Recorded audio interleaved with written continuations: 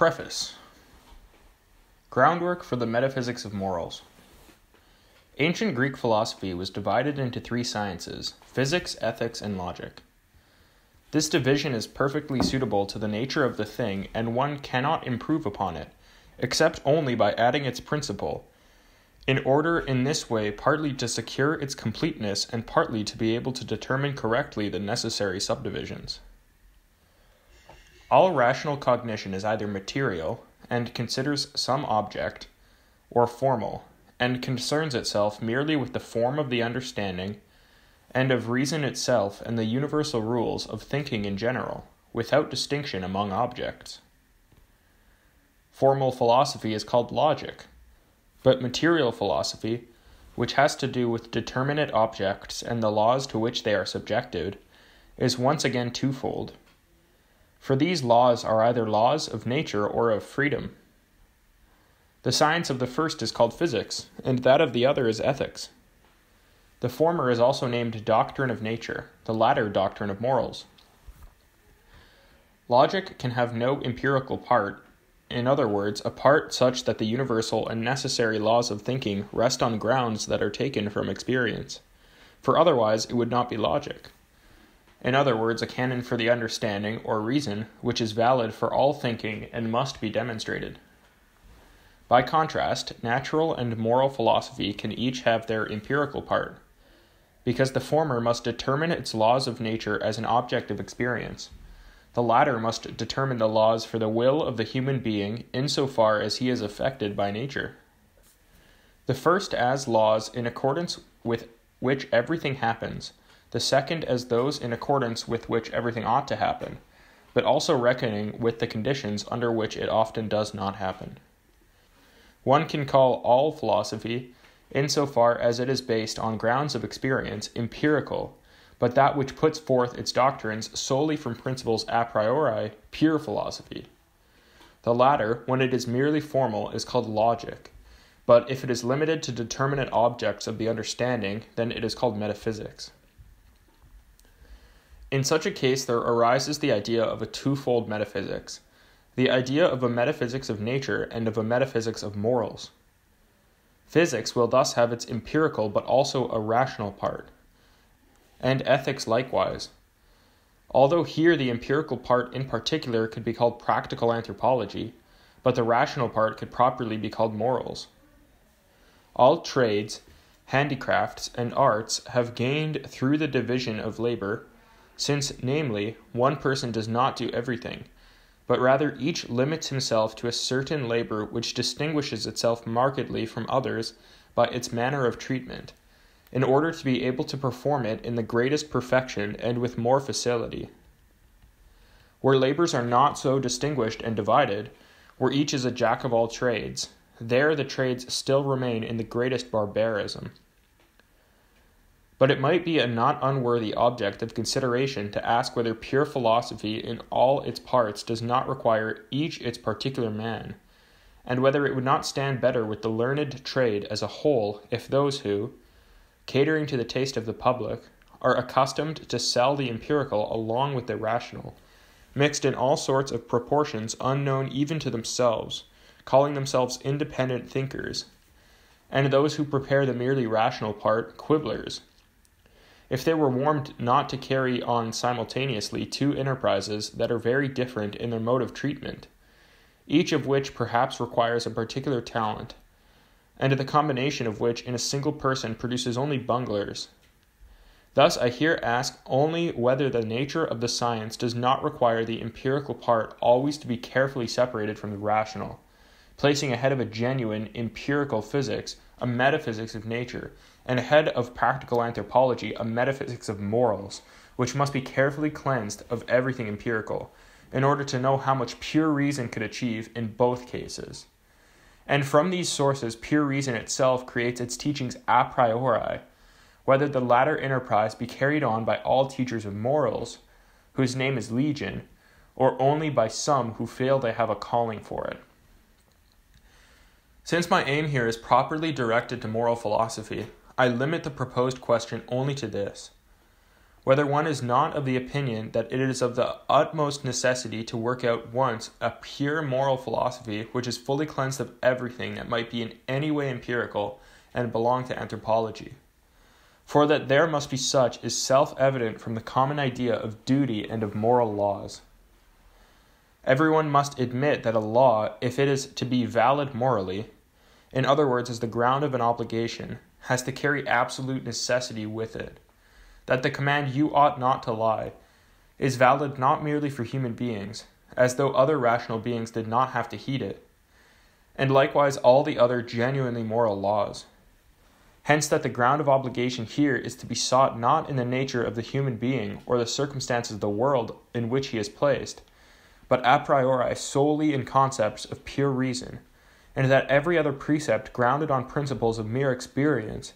and even a precept that is universal in a certain aspect, insofar as it is supported in the smallest part on empirical grounds, perhaps only as to its motive, can be called a practical rule, but never a moral law. Thus, not only are moral laws together with their principles essentially distinguished among all practical cognition from everything else in which there is anything empirical, but all moral philosophy rests entirely on its pure part, and when applied to the human being it borrows not the least bit from knowledge about him, that is, anthropology, but it gives him as a rational being laws a priori, which to be sure require a power of judgment sharpened through experience, partly to distinguish in which cases they have their application, and partly to obtain access for them to the will of the human being and emphasis for their fulfillment, since he, as affected with so many inclinations, is susceptible to the idea of a pure practical reason, but is not so easily capable of making it effective in concreto in his course of life. Thus, a metaphysics of morals is indispensably necessary not merely from a motive of speculation, in order to investigate the source of the practical principles lying a priori in our reason, but also because morals themselves remain subject to all sorts of corruption as long as that guiding thread and supreme norm of their correct judgment is lacking. For as to what it is to be morally good, it is not enough that it conform to the moral law, but it must also happen for the sake of this law. Otherwise, that conformity is only contingent and precarious, because the unmoral ground will now and then produce lawful actions, but more often actions contrary to the law. But now the moral law in its purity and genuineness, which is precisely what matters most in the practical, is to be sought nowhere else than in a pure philosophy. Hence this metaphysics must go first, and without it there can be no moral philosophy at all. That which mixes those pure principles among empirical ones does not even deserve the name of a philosophy, for this distinguishes itself from common rational cognition precisely by the fact that what the latter conceives only as mixed in, it expounds in a separate science, still less of a moral philosophy, because precisely through this mixture it violates the purity of morals and proceeds contrary to its own end. One should not think that what is here demanded we already have in the propaedeutic of the famous Wolff in his moral philosophy, namely in what he calls universal practical philosophy, and that thus here an entirely new field is not to be entered on. Precisely because it is supposed to be a universal practical philosophy, it has not drawn into consideration any will of a particular kind, such as one determined without any empirical motives fully from principles a priori, which one could call a pure will, but only volition in general, with all actions and conditions that pertain to it in this universal signification. And thereby it is distinguished from a metaphysics of morals just as general logic is from transcendental philosophy, of which the first expounds the actions and rules of thinking in general, but the latter merely the particular actions and rules of pure thinking. In other words, those through which objects can be cognized fully a priori. For the metaphysics of morals is to investigate the idea and principles of a possible pure will, and not the actions and conditions of human volition in general, which are for the most part drawn from psychology. It constitutes no objection to my assertion that moral laws and duty are also discussed in universal practical philosophy, though contrary to all warrant. For in this too the authors of that science remain faithful to their idea of it. They do not distinguish the motives that are represented as such fully a priori merely through reason, and are properly moral, from the empirical ones that understanding raises to universal concepts through the comparison of experiences. But rather they consider them, without respecting the distinction of their sources, only in accordance with their greater or smaller sum, since they are all regarded as homogeneous. And through that they make for themselves their concept of obligation, which is to be sure not less than moral, but is so constituted as can be demanded only in a philosophy that does not judge about the origin of all practical concepts, whether they occur a priori or merely a posteriori. I love you. Now, intending some day to provide a metaphysics of morals, I issue this groundwork in advance. There is, to be sure, really no other foundation for it than the critique of a pure practical reason, just as for metaphysics there is the already provided critique of pure speculative reason.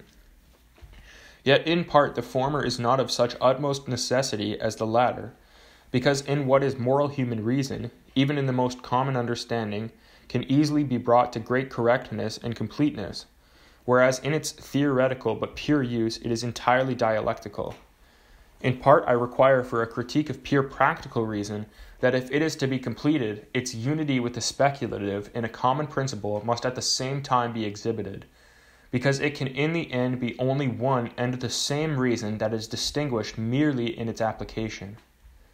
But I could not bring it to such a completeness here without bringing in considerations of an entirely different kind and confusing the reader. It is for the sake of this that instead of the term critique of pure practical reason, I have used instead groundwork for the metaphysics of morals. But thirdly, because a metaphysics of morals, despite its intimidating title, is yet susceptible to a high degree of popularity and suitability to the common understanding, I find it useful to separate from it this preliminary work of laying the ground, in order that in the future I need not attach subtleties, which are unavoidable in it, to more easily grasped doctrines. The present groundwork is, however, nothing more than the search for and establishment of the supreme principle of morality, which already constitutes an enterprise whole in its aim and to be separated from every other moral investigation. To be sure, my assertions about this important and principal question, whose discussion has hitherto been far from satisfactory, would receive much light from the application of the same principle to the entire system, and of confirmation through the adequacy it manifests everywhere. Yet I had to dispense with this advantage, which would also be basically more a matter of my self-love than of common utility, because the facility of use and the apparent adequacy of a principle provide no wholly secure proof of its correctness, but rather awaken a certain partiality not to investigate and consider it for itself without any regard for the consequences. The method I have taken in this work, I believe, is the one best suited if one wants to take the way analytically from common cognition to the determination of its supreme principle,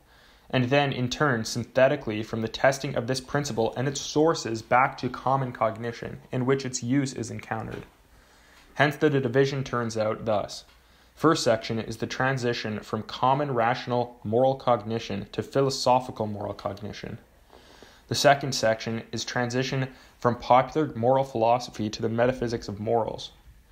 The third section is the final step from the metaphysics of morals to the critique of pure practical reason. First section, transition from common rational moral cognition to philosophical moral cognition. There is nothing it is possible to think of anywhere in the world, or indeed anything at all outside it, that can be held to be good without limitation, excepting only a good will. Understanding, wit, the power of judgment, and like talents of the mind, whatever they might be called, or courage, resoluteness, persistence in an intention, as qualities of temperament, are without doubt in some respects good and to be wished for, but they can also become extremely evil and harmful. If the will that is to make use of these gifts of nature, and whose peculiar constitution is therefore called character, is not good. It is the same with gifts of fortune, power, wealth, honor, even health, and that entire well-being and contentment with one's condition, under the name of happiness, make for courage and thereby often also for arrogance, where there is not a good will to correct their influence on the mind, and thereby on the entire principle of action, and make them universally purposive. Not to mention that a rational, impartial spectator can never take satisfaction even in the sight of the uninterrupted welfare of a being, if it is adorned with no trait of a pure and good will, and so the good will appears to constitute the indispensable condition even of the worthiness to be happy. Some qualities are even conducive to this good will itself and can make its work much easier, but still have despite this no inner unconditioned worth, yet always presuppose a good will, which limits the esteem that one otherwise rightly has for them, and does not permit them to be held absolutely good. Moderation in affects and passions, self-control, and sober reflection not only are good for many aims, but seem even to constitute a part of the inner worth of a person, yet they lack much in order to be declared good without limitation, however unconditionally they were praised by the ancients. For without the principles of a good will they can become extremely evil, and the cold-bloodedness of a villain makes him not only far more dangerous, but also immediately more abominable in our eyes than he would have been held without it. The good will is good not through what it effects or accomplishes, not through its efficacy for attaining any intended end, but only through its willing, in other words, good in itself, and considered for itself without comparison. It is estimated far higher than anything that could be brought about by it in favor of any inclination, or indeed, if you prefer, of the sum of all inclinations. Even if through the peculiar disfavor of fate, or through the meager endowment of a stepmotherly nature, this will were entirely lacking in the resources to carry out its aim,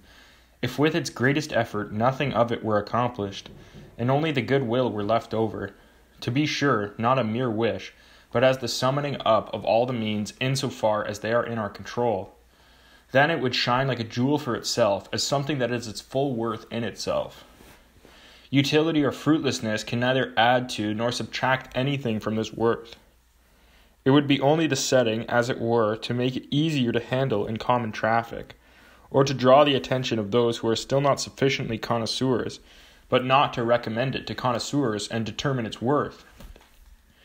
There is, however, something so strange in this idea of the absolute worth of the mere will, without making any allowance for utility in its estimation, that despite all the agreement with it, even of common reason, there must nevertheless arise a suspicion that perhaps it is covertly grounded merely on a high-flown fantasy, and that nature might have been falsely understood in the aim it had in assigning reason to govern our will. Hence we will put this idea to the test from this point of view. In the natural predispositions of an organized being, in other words, a being arranged purposely for life, we assume as a principle that no instrument is to be encountered in it for any end except that which is the most suitable to and appropriate for it. Now if, in a being that has reason and a will, its preservation, its welfare, in a word, its happiness, were the real end of nature, then nature would have hit on a very bad arrangement in appointing reason in this creature to accomplish the aim. For all the actions it has to execute toward this aim, and the entire rule of its conduct, would be prescribed to it much more precisely through instinct, and that end could be obtained far more safely through it than could ever happen through reason. And if, over and above this,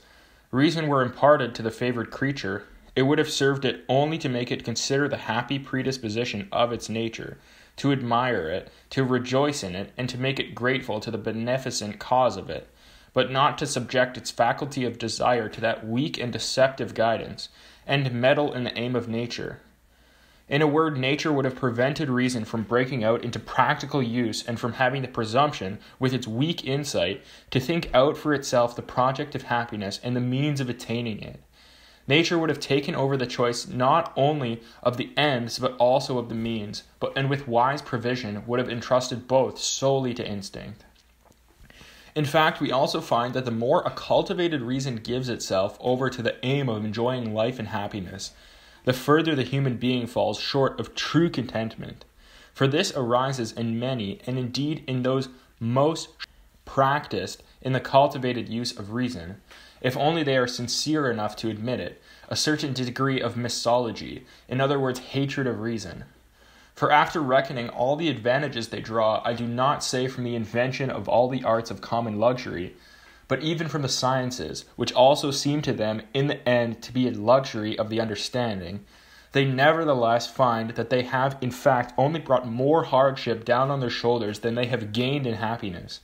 And on this account, in the end, they sooner envy than despise human beings of the more common stamp, who are closer to the guidance of mere natural instinct and do not permit their reason much influence over their deeds and omissions. And we must admit this much, that the judgment of those who very much moderate the boastful high praise of the advantages that reason is supposed to supply in us regard to happiness and contentment with life,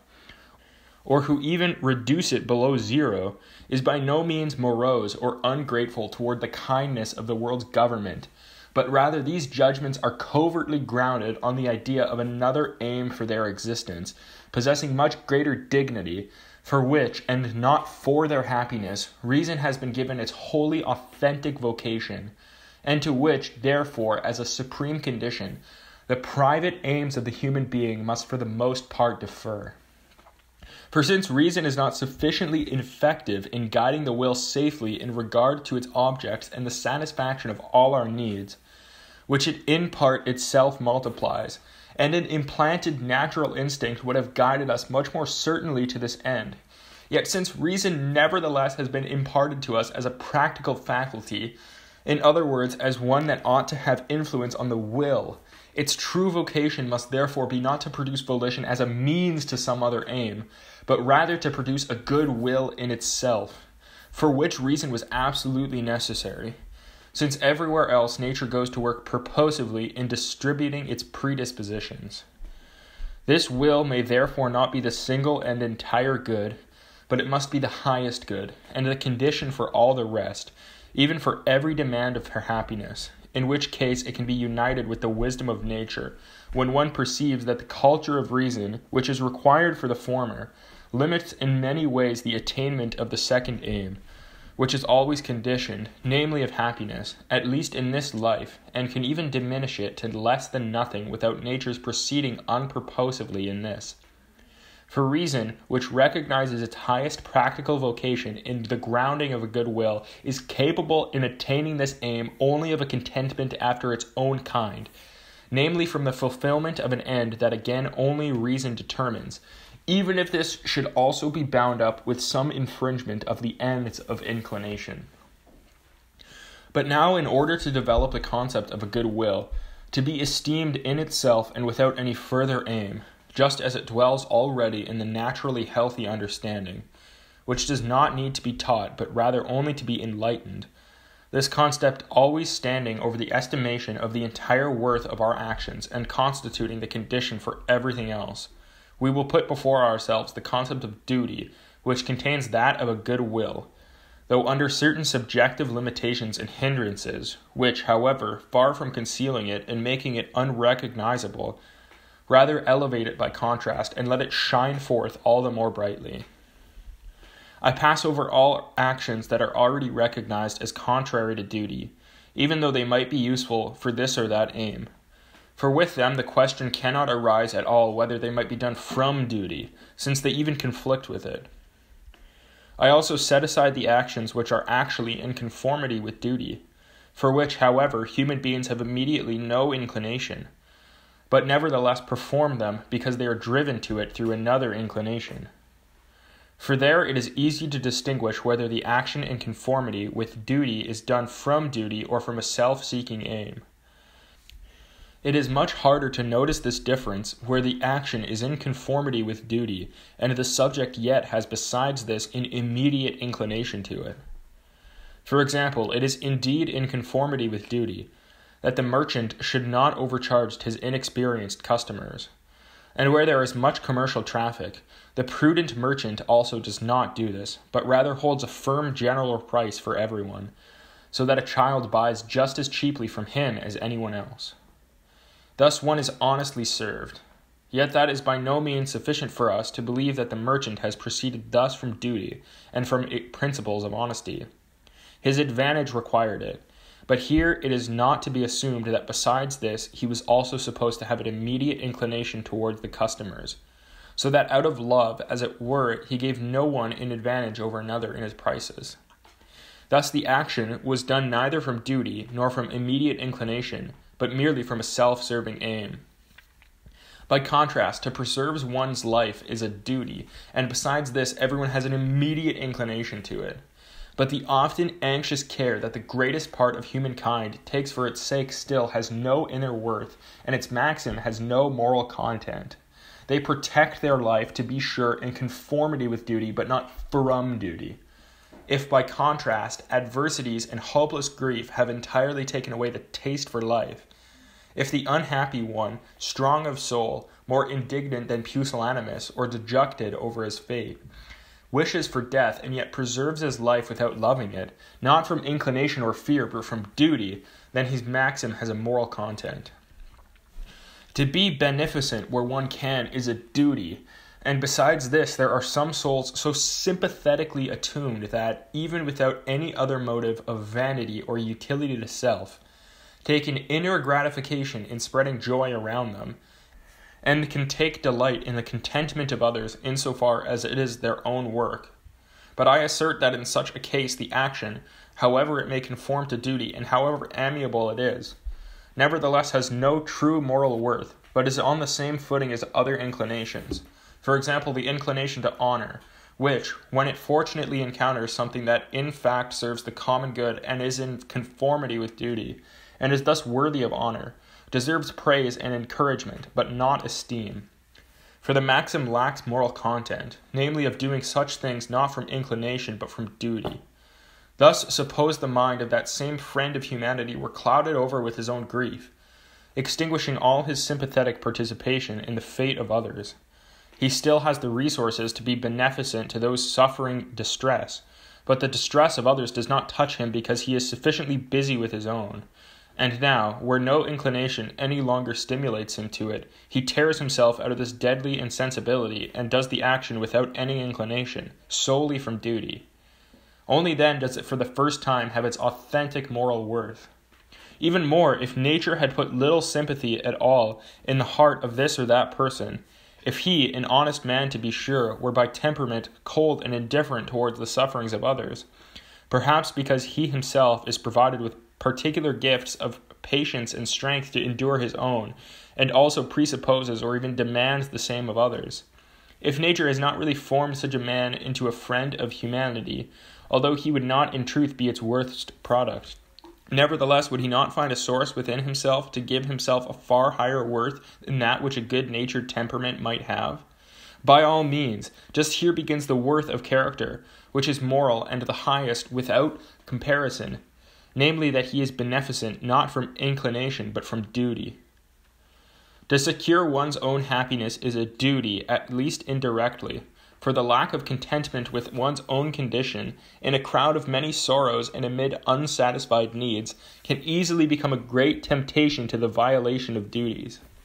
But even without looking at duty, all human beings also have of themselves the most powerful and inward inclination to happiness, because precisely in this idea all inclinations are united in a sum. Yet the precept of happiness is for the most part so constituted that it greatly infringes on some inclinations, and yet the human being cannot make any determinate and secure concept of the sum of satisfaction of them all under the name of happiness. Hence it is not to be wondered at that a single inclination, which is determinate in regard to what it promises and the time in which its satisfaction can be obtained, can outweigh a wavering idea. And the human being, for example a person with gout, could choose to enjoy what tastes good and to suffer what he must, because in accordance with his reckoning, here at least he has not sacrificed the enjoyment of the present moment through expectations, perhaps groundless, of a happiness that is supposed to lie in health. But also, in this case, if the general inclination to happiness does not determine his will, if for him, at least, health does not count as so necessary in his reckoning, then here, as in all other cases, there still remains a law, namely to promote his happiness not from inclination but from duty, and then his conduct has for the first time its authentic moral work. It is in this way, without doubt, that these passages in Scripture are to be understood, in which it is commanded to love our neighbor and even our enemy. For love as inclination cannot be commanded, but beneficence solely from duty, even when no inclination at all drives us to it, or even when natural and invincible disinclination resists, is practical and not pathological love, which lies in the will and not in the propensity of feeling, in the principles of action and not in melting sympathy. But the former alone can be commanded. The second proposition is, an action from duty has its moral worth not in the aim that is supposed to be attained by it, but rather in the maxim in accordance with which it is resolved upon.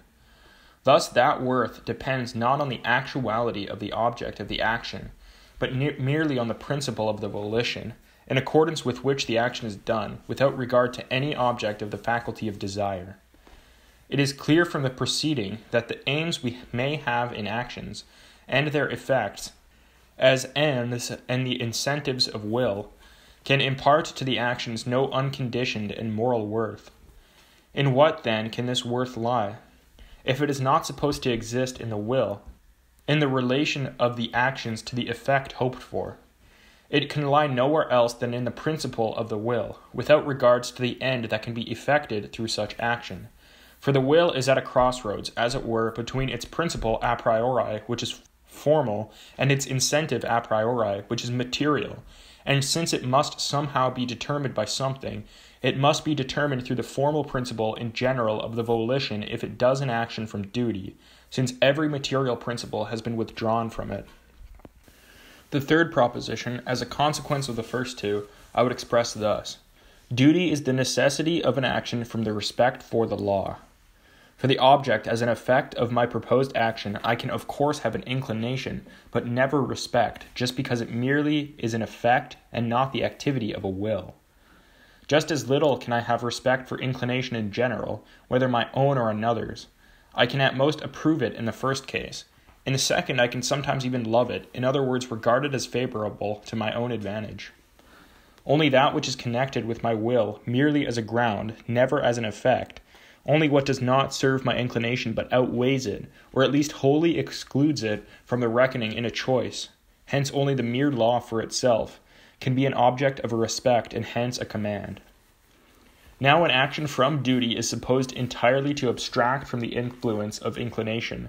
and with it every object of the will, so nothing is left over for the will that can determine it except the law as what is objective and subjectively pure respect for this practical law, hence the maxim of complying with such a law, even when it infringes all my inclinations. The moral worth of the action thus lies not in the effect to be expected from it, thus also not in any principle of action which needs to get its motive from this expected effect. For all these effects, agreeableness of one's condition, indeed even the furthering of the happiness of others, could be brought about through other causes, and for them the will of a rational being is therefore not needed. But in it alone, the highest and unconditioned good can nevertheless be encountered. Nothing other than the representation of the law in itself, which obviously occurs only in the rational being insofar as it, and not the hoped-for effect, is the determining ground of the will, therefore constitutes that so preeminent good which we call moral, which is already present in the person himself who acts in accordance with it, but must not first of all be expected from the effect. One can accuse me of merely taking refuge behind the word respect in an obscure feeling instead of giving a distinct reply to the question through a concept of reason. Yet even if respect is a feeling, it is not one received through influence, but a feeling self-effected through a concept of reason, and hence specifically distinguished from all feelings of the first kind, which may be reduced to inclination or fear. What I immediately recognize as a law for me, I recognize with respect, which signifies merely the consciousness of the subjection of my will to a law without any mediation of other influences on my sense. The immediate determination of the will through the law and the consciousness of it is called respect, so that the latter is to be regarded as the effect of the law on the subject and not as its cause. Authentically, respect is the representation of a worth that infringes on my self-love. Thus, it is something that is considered as an object neither of inclination nor of fear, even though it has something analogical to both at the same time. The object of respect is thus solely the law, and specifically that law that we lay upon ourselves, and yet also as in itself necessary. As a law, we are subject to it without asking permission of self-love. As laid upon us by ourselves, it is a consequence of our will, and has from the first point of view an analogy with fear, and from the second with inclination. All respect for a person is properly only respect for the law of uprightness and the rest, of which the person gives us the example. Because we regard the expansion of our talents also as a duty, we represent to ourselves a person with talents also as an example of a law, as it were, to become similar to the person in this, and that constitutes our respect. All so-called moral interest consists solely in respect for the law. But what kind of law can it be whose representation, without even taking account of the effect expected from it, must determine the will, so that it can be called good absolutely and without limitation? Since I have robbed the will of every impulse that could have arisen from the obedience to any law, there is nothing left over except the universal lawfulness of the action in general, which alone is to serve the will as its principle. In other words, I ought never to conduct myself except so that I could also will that my maxim become a universal law. Here it is mere lawfulness in general, without grounding it on any law determining certain actions, that serves the will as its principle, and also must so serve it, if duty is not to be everywhere an empty delusion and a chimerical concept. Common human reason, indeed, agrees perfectly with this in its practical judgment, and has the principle just cited always before its eyes. Let the question be, for example, when I am in a tight spot, may I not make a promise with the intention of not keeping it?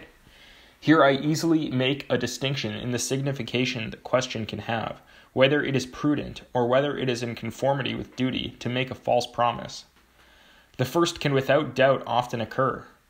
I do see very well that it is not sufficient to get myself out of a present embarrassment by means of this subterfuge,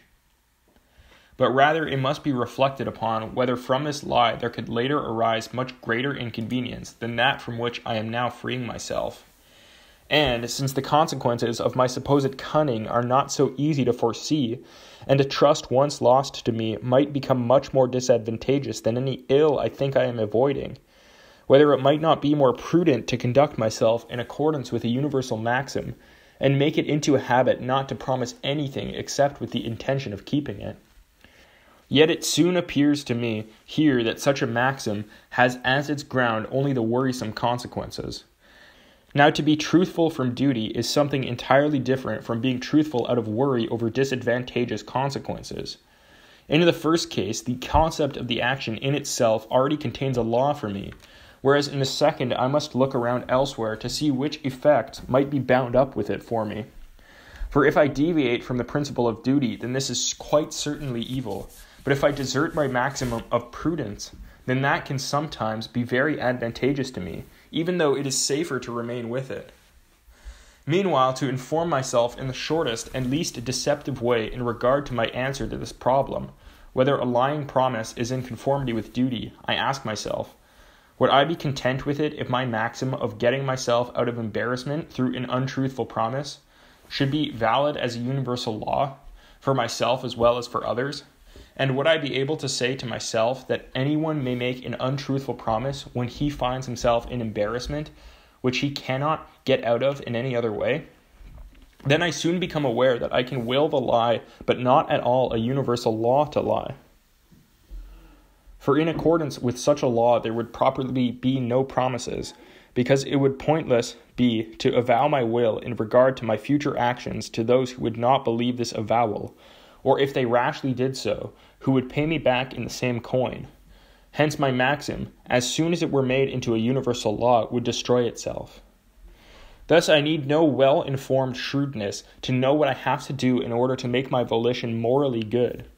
Inexperienced in regard to the course of the world, incapable of being prepared for all the occurrences that might eventuate in it, I ask myself only, can you will also that your maxim should become a universal law? If not, then it is reprehensible, and this not for the sake of any disadvantage impending for you or someone else, but because it cannot fit as a principle into a possible universal legislation. But for this legislation reason extorts immediate respect from me, from which, to be sure, I still do not have insight into that on which it is grounded, which the philosopher may investigate. But I at least understand this much, that it is in estimation of a worth which far outweighs everything whose worth is commended by inclination, and that the necessity of my actions from pure respect for the practical law is what constitutes duty, before which every other motive must give way because it is the condition of a will that is good in itself, whose worth surpasses everything. Thus, in the moral cognition of common human reason, we have attained to its principle, which it obviously does not think abstractly in such a universal form, but actually has always before its eyes and uses as its standard of judgment. It would be easy here to show how, with this compass in its hand, it knows its way around very well in all the cases that come before it, how to distinguish what is good, what is evil, what conforms to duty or is contrary to duty, if, without teaching it the least new thing, one only makes it aware of its own principle, as Socrates did, and thus that it needs no science and philosophy to know what one has to do in order to be honest and good, or indeed even wise and virtuous. It might even have been conjectured in advance that the acquaintance with what every human being is obliged to do, hence to know, would also be the affair of everyone, even of the most common human being. Here one cannot regard without admiration the way the practical faculty of judgment is so far ahead of the theoretical in the common human understanding. In the latter, if common reason ventures to depart from the laws of experience and perceptions of sense, then it falls into sheer inconceivabilities and self-contradictions, or at least into a chaos of uncertainty, obscurity, and inconstancy. But in the practical, the power of judgment first begins to show itself to advantage when the common understanding excludes from practical laws all sensuous incentives. It then even becomes subtle, cavilling with its conscience, or with other claims in reference to what is to be called right, or even in wanting sincerely to determine the worth of actions for its own instruction. And, what is most striking, it can in the latter case do so with just as good a hope of getting things right as any philosopher might promise to do. Indeed, it is almost more secure in this even than the latter, because the philosopher has no other principle than the common understanding. But the philosopher's judgment is easily confused by a multiplicity of considerations that are alien and do not belong to the matter and can make it deviate from the straight direction. Would it not accordingly be more advisable in moral things to stay with the judgment of common reason and bring in philosophy at most only in order to exhibit the system of morals all the more completely and comprehensibly, and its rules in a way that is more convenient for their use, still more for disputation, but not in order to remove the common human understanding in a practical respect out of its happy simplicity, and through philosophy to set it on a new route of investigation and instruction? There is something splendid about innocence, but it is in turn very bad that it cannot be protected very well and is easily seduced. On this account even wisdom, which consists more in deeds and omissions than in knowledge, also needs science, not in order to learn from it, but in order to provide entry and durability for its precepts. The human being feels in himself a powerful counterweight against all commands of duty, which reason represents to him as so worthy of esteem, in his needs and inclinations, whose satisfaction he summarizes under the name of happiness. Now reason commands its precepts unremittingly, without promising anything to inclinations, thus snubbing and disrespecting, as it were, those impetuous claims, which at the same time seem so reasonable, and will not be done away with by any command. From this, however, arises a natural dialectic, that is, a propensity to ratiocinate against those strict laws of duty and to bring into doubt their validity, or at least their purity and strictness, and where possible to make them better suited to our wishes and inclinations. In other words, at ground to corrupt them and deprive them of their entire dignity, which not even common and practical reason can in the end call good. Thus common human reason is impelled, not through any need of speculation, which never assaults it as long as it is satisfied with being mere healthy reason, but rather from practical grounds themselves, to go outside its sphere and to take a step into the field of practical philosophy, in order to receive information and distinct directions about the source of its principle and its correct determination in opposition to the maxims based on need and inclination, so that it may escape from its embarrassment concerning the claims of both sides and not run the risk of being deprived, through the ambiguity into which it easily falls, of all genuine ethical principles. Thus, even in common practical reason, when it is cultivated, there ensues unnoticed a dialectic, which necessitates it to seek help in philosophy, just as befalls it in its theoretical use, and therefore the first will find no more tranquillity than the other anywhere except in a complete critique of our reason. Second section, transition from popular moral philosophy to the metaphysics of morals. If we have thus far drawn our concept of duty from the common use of our practical reason, it is by no means to be inferred from this that we have treated it as a concept of experience. Rather, if we attend to the experience of the deeds and omissions of human beings, we encounter frequent, and, as we ourselves concede, just complaints that one could cite no safe examples of the disposition to act from pure duty, that even if some of what is done may accord with what duty commands, nevertheless it always remains doubtful whether it is really done from duty and thus has a moral worth. Hence, in all ages there have been philosophers who have absolutely denied the actuality of this disposition in human actions, and have ascribed everything to a more or less refined self-love, yet without bringing the correctness of the concept of morality into doubt.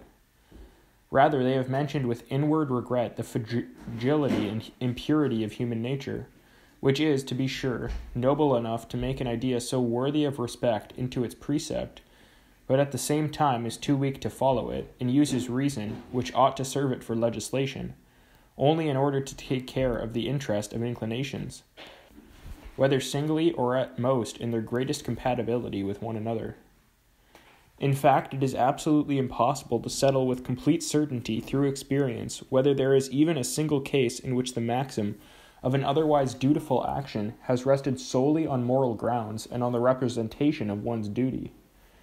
For it is sometimes the case that with the most acute self-examination we encounter nothing that could have been powerful enough apart from the moral ground of duty to move us to this or that good action and to so great a sacrifice. But from this it cannot be safely inferred that it was not actually some covert impulse of self-love, under the mere false pretense of that idea, that was the real determining cause of the will.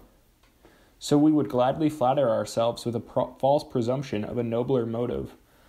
while in fact, even through the most strenuous testing, we can never fully get behind the covert incentives, because when we are talking about moral worth, it does not depend on the actions which one sees, but on the inner principles which one does not see. One cannot better serve the wishes of those who ridicule all morality as a mere figment of the mind overreaching itself through conceit, than to concede to them that the concepts of duty must be drawn solely from experience, as one is gladly persuaded for the sake of convenience, in the case of all other concepts. For in this way one prepares for them a certain triumph. From love of humanity I will concede that most of our actions are in conformity with duty. But if one looks more closely at the imagination of the thoughts of their hearts, then everywhere one runs into the dear self, which is always thrusting itself forward. It is upon this that the aim is based, and not on the strict command of duty, which would often demand self-renunciation. One does not need to be an enemy of virtue, but only a cold-blooded observer, who does not take the liveliest wish for the good straightway as its reality, in order, especially with advancing years, and a power of judgment grown shrewder through experience and more acute for observation, to become doubtful at certain moments whether any true virtue is ever really to be encountered in the world. And here nothing can protect us from falling away entirely from our ideas of duty and preserve in our soul a well-grounded respect towards its law, except the clear conviction that even if there have been never actions that have arisen from such pure sources, yet nevertheless we are not talking here about whether this or that happens, but rather reason commands, for itself and independently of all appearances, what ought to happen. Hence actions, of which perhaps the world has up to now given no example and about which one might, grounding everything on experience, very much doubt even their feasibility, are nevertheless commanded unremittingly by reason, and that, for example, pure honesty and friendship can no less be demanded of every human being, even if up to now there may not have been a single honest friend, because this duty, as duty in general, lies prior to all experience in the idea of a reason determining the will through a priori grounds. If one adds that unless one wants to dispute whether the concept of morality has any truth and relation to any possible object, one cannot deny that its law is of such an extensive significance that it would have to be valid, not merely for human beings, but for all rational beings in general, and not merely under contingent conditions and with exceptions, but with absolute necessity, then it is clear that no such experience could give occasion for incurring even the possibility of such apodictic laws. For with what right could we bring into unlimited respect, as a universal precept for our every rational nature, that which is perhaps valid only under the contingent conditions of humanity?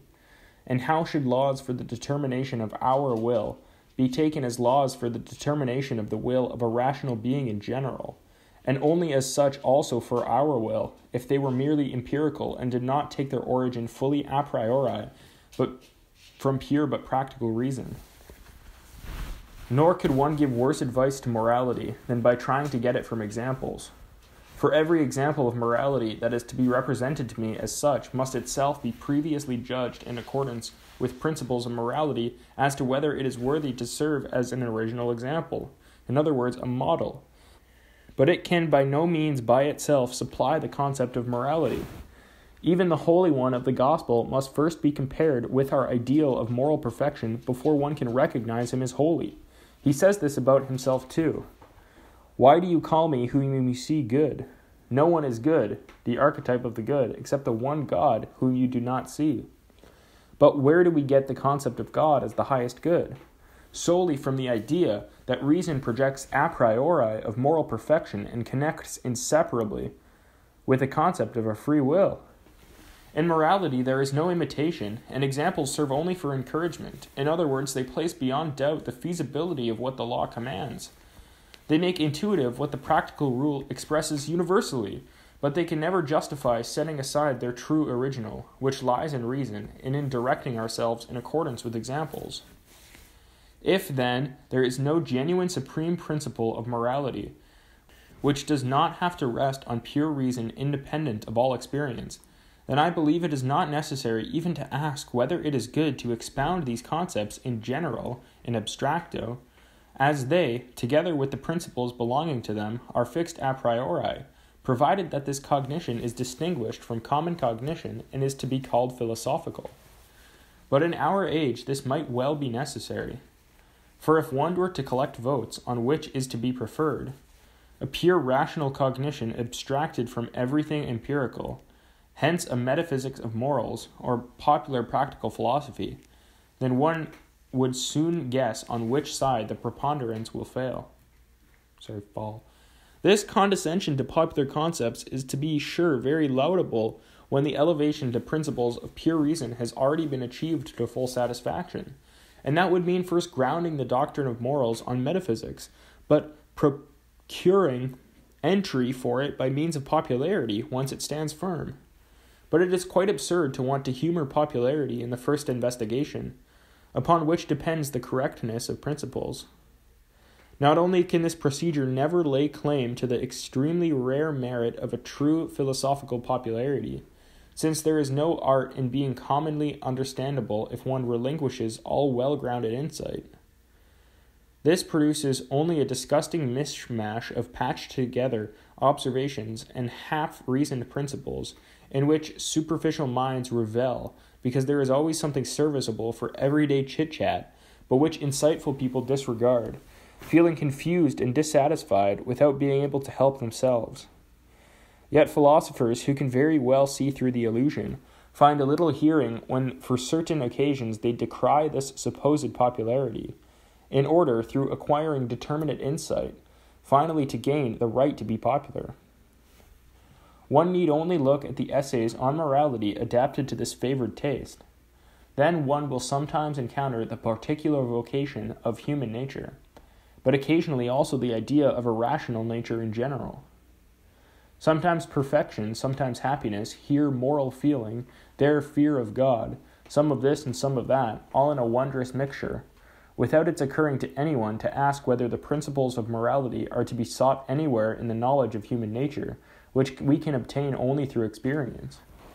And if not, if these principles are to be encountered in pure concepts of reason, fully a priori,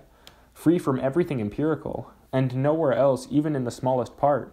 then one may seize the initiative by entirely separating this investigation as pure practical philosophy,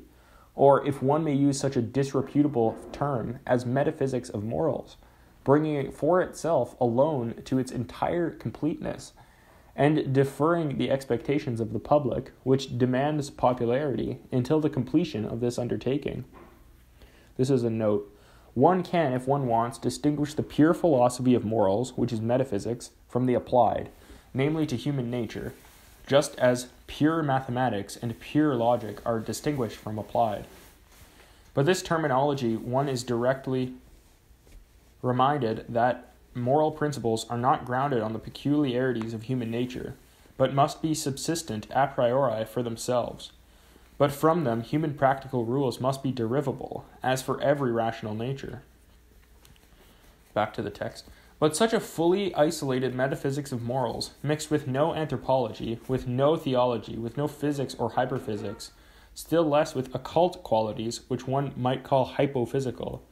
is not only an indispensable substrate of all the theoretical cognition of duties which is securely determined, but it is at the same time also a desideratum of the highest importance for the actual fulfillment of its precepts. For the pure representation of duty and the moral law in general, mixed with no alien addition from empirical stimuli, has by way of reason alone, which thereby for the first time becomes aware that it can for itself be practical, an influence on the human heart so much more powerful than all other incentives that might be summoned from the empirical field. That reason, in the consciousness of its dignity, despises the latter, and can gradually become their master. In place of this, a mixed doctrine of morals, composed from incentives of feelings and inclinations, and simultaneously from concepts of reasons,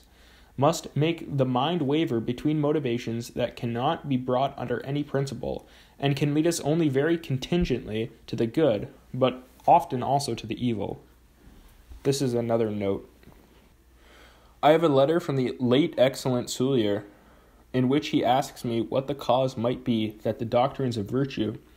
however convincing they may be to reason, yet accomplish so little. My answer, through being prepared so as to be complete, came too late, yet it is nothing except that the teachers have not brought their concepts to purity, and because they were trying to do too much by scaring up motivations to be morally good from everywhere, in trying to strengthen their medicine they ruin it. For the most common observation shows that when one represents an upright action, as it is carried out with a steadfast soul, even under the greatest temptations of distress or of enticement, separate from every intention for any advantage in this or in another world, it leaves far behind and eclipses every similar action which is affected even in the slightest with an alien incentive. It elevates the soul and inspires the wish to be able also to act that way. Even moderately young children feel this impression, and one should never represent duty to them otherwise than this. From what we have adduced, it is clear that all moral concepts have their seat and origin fully a priori in reason, and this as much in the most common human reason as in that reason which is in highest measure speculative. That these concepts cannot be abstracted from any empirical and therefore mere contingent cognition. That their dignity lies precisely in this purity of their origin, so that they serve us as supreme practical principles. That whatever one adds to them of the empirical, one withdraws that much from their genuine influence and from the unlimited worth of actions. That it is not only of the greatest necessity for theoretical aims,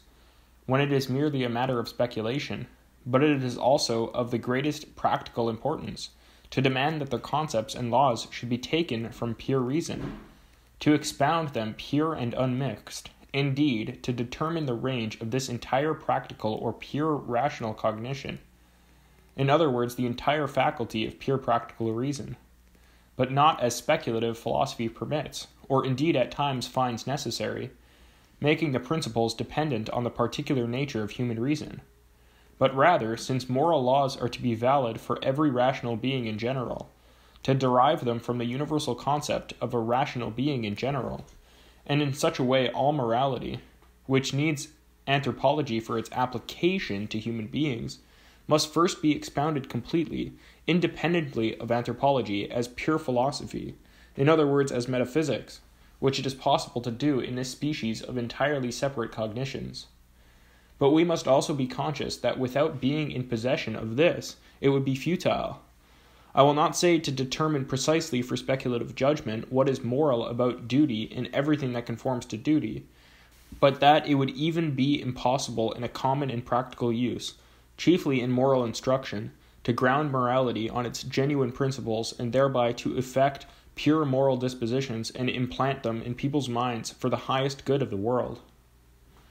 But now, in order to progress by natural steps in this work, not merely from the common moral judgment, which is here worthy of greatest respect, to the philosophical, as has already been done, but also from a popular philosophy, which goes no further than it can get through groping by means of examples up to metaphysics, which is not any longer held back by anything empirical, and, since it must cover the entire sum total of rational cognition of this kind, goes as far as ideas, where even examples desert us. We must follow and distinctly exhibit the practical faculty of reason from its universal rules of determination up to where the concept of duty arises from it. Everything in nature works in accordance with laws. Only a rational being has the faculty to act in accordance with the representation of laws, in other words, in accordance with principles or a will. Since for the derivation of actions from laws reason is required, the will is nothing other than practical reason. If reason determines the will without exception, then the actions of such a being, which are recognized as objectively necessary, are also subjectively necessary. In other words, the will is a faculty of choosing only that which reason, independently of inclination, recognizes as practically necessary, in other words, as good. But if reason for itself alone does not sufficiently determine the will, if the will is still subject to subjective conditions, or to certain incentives which do not always agree with the objective conditions, in a word, if the will is not in itself fully in accord with reason, as it actually is with human beings, then the actions which are objectively recognized as necessary are subjectively contingent, and the determination of such a will, in accord with objective laws, is necessitation. In other words, the relation of objective laws to a will which is not thoroughly good is represented as the determination of the will of a rational being through grounds of reason to which, however, this will in accordance with its nature is not necessarily obedient. The representation of an objective principle insofar as it is necessitating for a will is called a command of reason, and the formula of the command is called an imperative. All imperatives are expressed through an ought and thereby indicate the relation of an objective law of reason to a will which in its subjective constitution is not necessarily determined by that law, a necessitation. They say that it would be good to do or refrain from something, but they say it to a will that does not always do something just because it is represented to it as good to do. Practical good, however, is that which determines the will by means of representations of reason, hence not from subjective causes, but objectively, in other words, from grounds that are valid for every rational being as such. It is distinguished from the agreeable as that which has influence on the will only by means of sensation from merely subjective causes, those which are valid only for the senses of this or that one, and not as a principle of reason, which is valid for everyone. The dependence of the faculty of desire on sensations is called inclination, and this always therefore proves a need. But the dependence of a contingently determinable will on principles of reason is called an interest. This occurs therefore only with a dependent will, which does not always of itself accord with reason. With the divine will one cannot think of any interest. But the human will, too, can take an interest without therefore acting from interest. The former signifies the practical interest in the action, the second the pathological interest in the object of the action. The first indicates only the dependence of the will on principles of reason in itself, the second on those principles of reason on behalf of inclination, where, namely, reason furnishes only the practical rule as to how the need of inclination is to be supplied. In the first case, the action interests me; in the second, the object of the action, insofar as it is agreeable to me. In the first section, we have seen that with an action from duty, it is not the interest in an object that has to be looked to, but merely the action itself and its principle in reason, which is the law.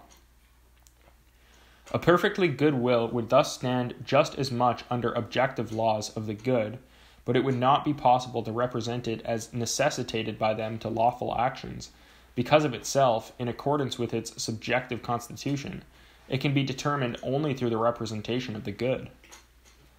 Hence, for the divine will, and in general for a holy will, no imperatives are valid. The ought is out of place here, because the volition is of itself already necessarily in harmony with the law. Hence, imperatives are only formulas expressing the relation of objective laws of volition in general to the subjective imperfection of the will of this or that rational being, for example, to the human being. Now, all imperatives command either hypothetically or categorically. The former represent the practical necessity of a possible action as a means to attain something else which one wills, or which it is possible that one might will. The categorical imperative would be that one which represented an action as objectively necessary for itself, without any reference to another end. Because every practical law represents a possible action as good, and therefore as necessary for a subject practically determinable by reason, all imperatives are formulas of the determination of action, which is necessary in accordance with the principle of a will which is good in some way. Now, if the action were good merely as a means to something else, then the imperative is hypothetical. If it is represented as good in itself, hence necessary, as the principle of the will, in a will that in itself accords with reason, then it is categorical. The imperative thus says which action possible through me would be good, and represents the practical rule in relation to a will that does not directly do an action because it is good, in part because the subject does not always know that it is good, in part because if it did know this, its maxims could still be contrary to the objective principles of a practical reason. The hypothetical imperative thus says only that the action is good for some possible or actual aim. In the first case, it is a problematically, in the second, an assertorically practical principle. The categorical imperative, which declares the action for itself as objectively necessary without reference to any aim, in other words, also without any other end, is valid as an apodictically practical principle. One can think of that which is possible only through the powers of some rational being, also as a possible aim of any will, and hence the principles of the action, insofar as it is represented as necessary in order to achieve any aim to be effected through it, are infinitely many. All sciences have some practical part, consisting of the problems whether any end is possible for us, and of imperatives about how it can be attained. These can therefore in general be called imperatives of skill. Whether the end is rational and good is not the question here, but only what one has to do in order to achieve them. The precepts for the physician, how to make his patient healthy in a well-grounded way, and for the poisoner, how to kill him with certainty, are to this extent of equal worth, since each serves to effect its aim perfectly. Because in early youth one does not know what ends he will run up against in life, parents seek chiefly to have their children learn many things, and they concern themselves about skill in the use of means towards all kinds of discretionary ends, about none of which they can determine whether it will perhaps actually become an aim of his pupil in the future, but about any of which, however, it is possible that he might some day have it. And this concern is so great that they commonly neglect to educate and correct their judgment over the worth of the things that they may perhaps make their ends. There is one end, however, that one can presuppose as actual for all rational beings, insofar as imperatives apply to them, namely as dependent beings, and thus one aim that they not merely can have, but of which one can safely presuppose that without acception they do have, in accordance with a natural necessity, and that is the aim at happiness. The hypothetical imperative that represents the practical necessity of the action as a means to furthering happiness is assertoric. One may expound it as necessary not merely to an uncertain, merely possible aim, but to an aim that one can presuppose safely and a priori with every human being, because it belongs to his essence. Now one can call skill in the choice of means to his own greatest well-being prudence in the narrowest sense. The word prudence is taken in a twofold sense. In the first, it can bear the name of worldly prudence, and in the second, that of private prudence. The first is the skill of a human being to have influence on others, in order to use them for his aims. The second is the insight to unite all these aims to his own enduring advantage. The latter is really that to which the worth of the first is reduced. And about someone who is prudent in the first way but not in the second way, one can better say that he is clever and sly, but on the whole imprudent. Thus the imperative that refers to the choice of means to one's own happiness, in other words, the precept of prudence, is always hypothetical. The action is commanded, not absolutely, but only as a means to another aim. Finally, there is one imperative that, without being grounded on any other aim to be achieved, through a certain course of conduct as its condition, commands this conduct immediately. This imperative is categorical. It has to do not with the matter of the action and what is to result from it, but with the form and the principle from which it results. And what is essentially good about it consists in the disposition, whatever the result may be. This imperative may be called that of morality. The volition in accordance with these three kinds of principles is also clearly distinguished by a difference in the necessitation of the will. Now, in order to make this noticeable too, I believe that the most suitable terminology to use in ordering them is to say that they are either rules of skill, or counsels of prudence, or commands or laws of morality. For only law carries with it the concept of an unconditional and objective, hence universally valid necessity, and commands are laws that must be obeyed, in other words, followed even against inclination. The giving of counsel contains necessity, to be sure, but can be valid merely under a subjective, pleasing condition.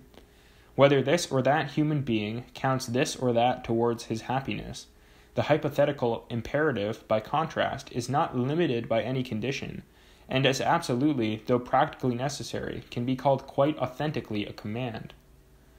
One could also call the first imperative technical, belonging to art, the second pragmatic, belonging to welfare, the third moral, belonging to free conduct in general, in other words, to morals.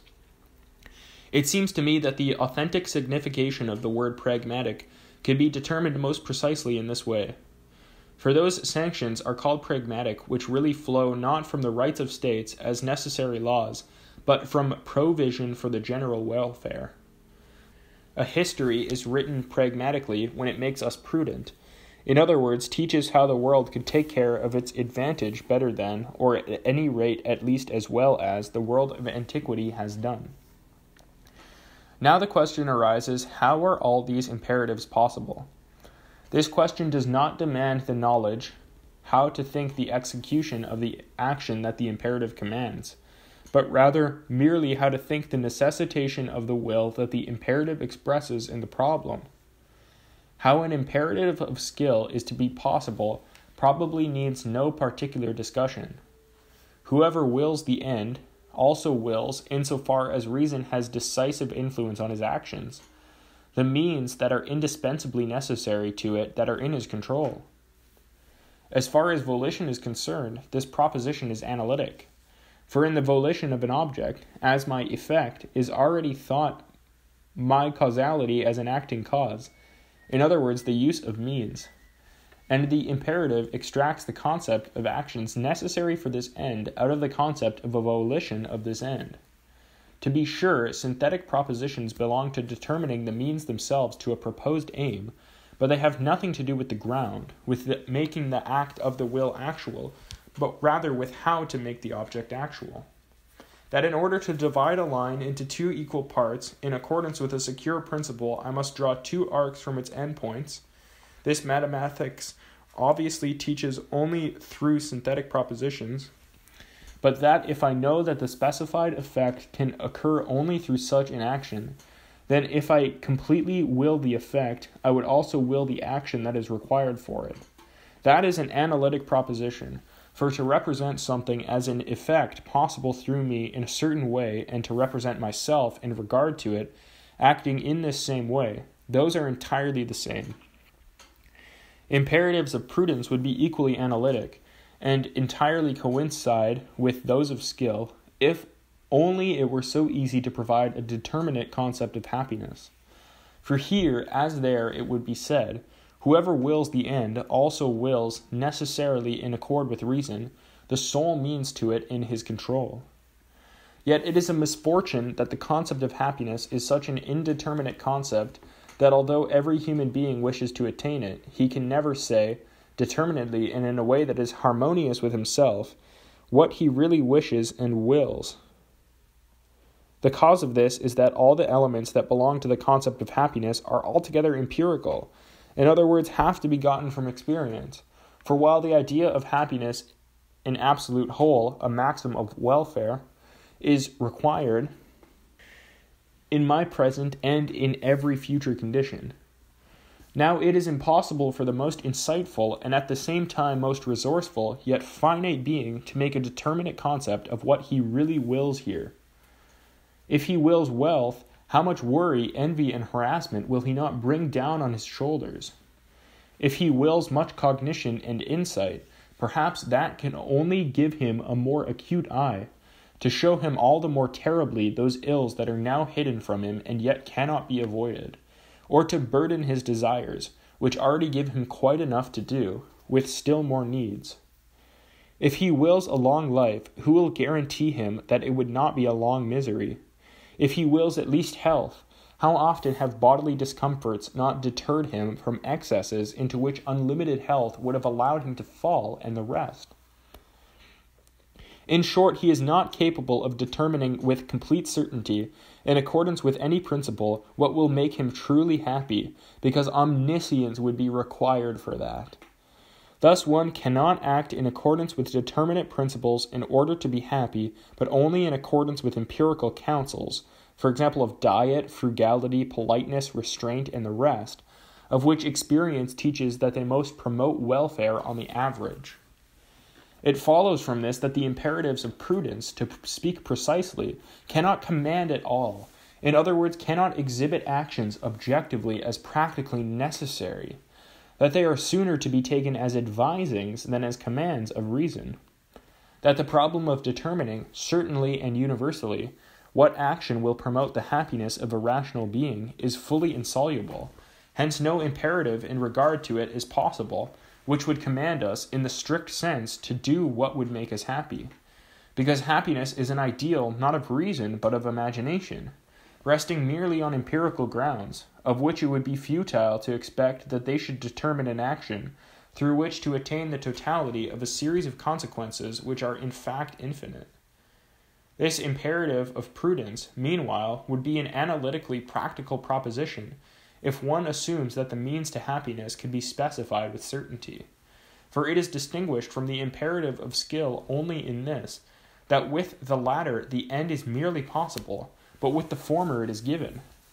Since, however, both merely command the means to that which it is presupposed that one wills as an end, then the imperative that commands the volition of the means for him who wills the end is in both cases analytic. Thus there is also no difficulty in regard to the possibility of such an imperative.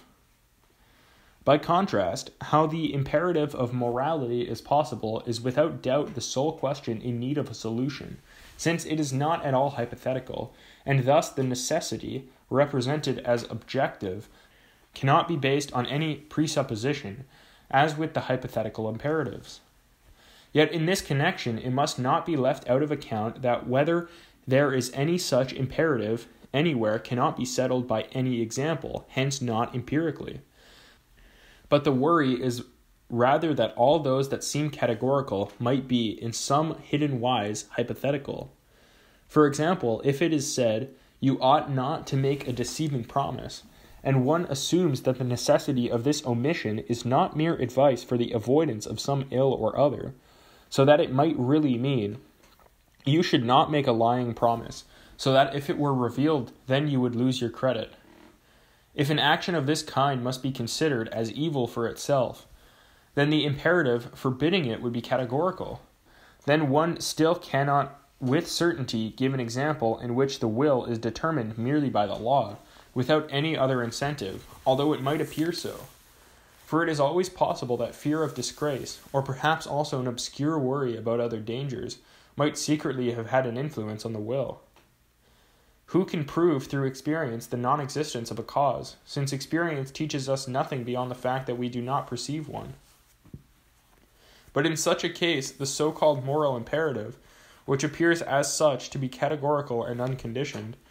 would in fact only be a pragmatic precept, which alerts us to our own advantage and merely teaches us to pay attention to it. Thus we will have to investigate the possibility of a categorical imperative entirely a priori, since here we cannot have the advantage that its reality is given in experience, so that its possibility would be necessary not for its establishment but only for its explanation. Meanwhile, we can provisionally have insight into this much, that the categorical imperative alone can be stated as a practical law, while the others collectively are, to be sure, principles of the will, but cannot be called laws. For what it is necessary to do for the attainment of a discretionary aim can be considered in itself to be contingent, and we can always be rid of the precept if we give up the aim. Whereas the unconditioned command leaves the will no free discretion in regard to the opposite. Hence it alone carries with it that necessity which we demand for a law. Secondly, with this categorical imperative or law of morality, the ground of difficulty of having insight into its possibility is very great indeed.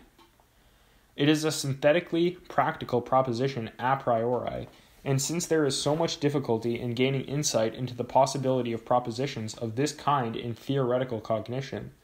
it is easy to gather that there will be no less in the practical. I connect the deed a priori with the will, without a presupposed condition from any inclination,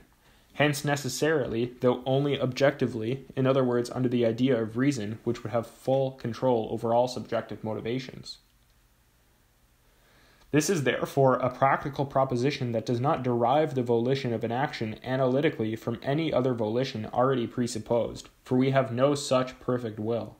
but is immediately connected with the concept of the will of a rational being as something not contained in it. Regarding this problem, we will first try to see whether perhaps the mere concept of a categorical imperative does not also provide us with its formula, containing the proposition which alone can be a categorical imperative. For how such an absolute command is possible, even if we know how it is stated, will still demand particular and difficult effort, which, however, we will postpone until the last section. If I think of a hypothetical imperative in general, then I do not know beforehand what it will contain until the condition is given to me. But if I think of a categorical imperative, then I know directly what it contains. For since besides the law, the imperative contains only the necessity of the maxim, that it should accord with this law, but the law contains no condition to which it is limited, there remains nothing left over with which the maxim of the action is to be in accord, and this accordance alone is what the imperative really represents necessarily. A maxim is the subjective principle for action, and must be distinguished from the objective principle, namely the practical law. The former contains the practical rule that reason determines in accord with the conditions of the subject, often its ignorance or also its inclinations, and is thus the principle in accordance with which the subject acts. But the law is the objective principle valid for every rational being, and the principle in accordance with which it ought to act, in other words, an imperative. The categorical imperative is thus only a single one, and specifically this: act only in accordance with that maxim through which you can at the same time will that it become a universal law. Now, if from this one imperative all imperatives of duty can be derived as from their principle, then although we leave unsettled whether in general what one calls duty is an empty concept, we can at least indicate what we are thinking in the concept of duty and what this concept means. Because the universality of the law in accordance with which effects happen constitutes that which is really called nature in the most general sense, in accordance with its form, that is. In other words, the existence of things insofar as it is determined in accordance with universal laws. Thus, the universal imperative of duty can also be stated as follows: so act as if the maxim of your action were to become through your will a universal law of nature. Now we will enumerate some duties, in accordance with their usual division, into duties toward ourselves and toward other human beings, and into perfect and imperfect duties. Here one must note well that I reserve the division of duties entirely for a future Metaphysics of Morals. The division here therefore stands only as a discretionary one to order my examples. For the rest, I understand by a perfect duty that which permits no exception to the advantage of inclination. And I do have perfect duties that are not merely external but also internal, which runs contrary to the use of words common in the schools. But I do not mean to defend that here, because for my aim it is all the same whether or not one concedes it to me. Number 1, one person, through a series of evils that have accumulated to the point of hopelessness, feels weary of life, but is still so far in possession of his reason that he can ask himself whether it might be contrary to the duty to himself to take his own life. Now he tries out whether the maxim of his action could become a universal law of nature. But his maxim is, from self-love I make it my principle to shorten my life, when by longer term it threatens more ill than it promises agreeableness. The question is whether this principle of self-love could become a universal law of nature. But then one soon sees that a nature whose law it was to destroy life through the same feeling whose vocation it is to impel the furtherance of life would contradict itself, and thus could not subsist as nature. Hence that maxim could not possibly obtain as a universal law of nature, and consequently it entirely contradicts the supreme principle of all duty. Number 2, another sees himself pressured by distress into borrowing money. He knows very well that he will not be able to pay, but he also sees that nothing will be lent him if he does not firmly promise to pay at a determinate time. He wants to make such a promise, yet he has conscience enough to ask himself, is it not impermissible and contrary to duty to get out of distress in such a way? Supposing he nevertheless resolved on it, his maxim would be stated as follows: if I believe myself to be in pecuniary distress, then I will borrow money and promise to pay it back, although I know this will never happen. Now this principle of self-love, or of what is expedient for oneself,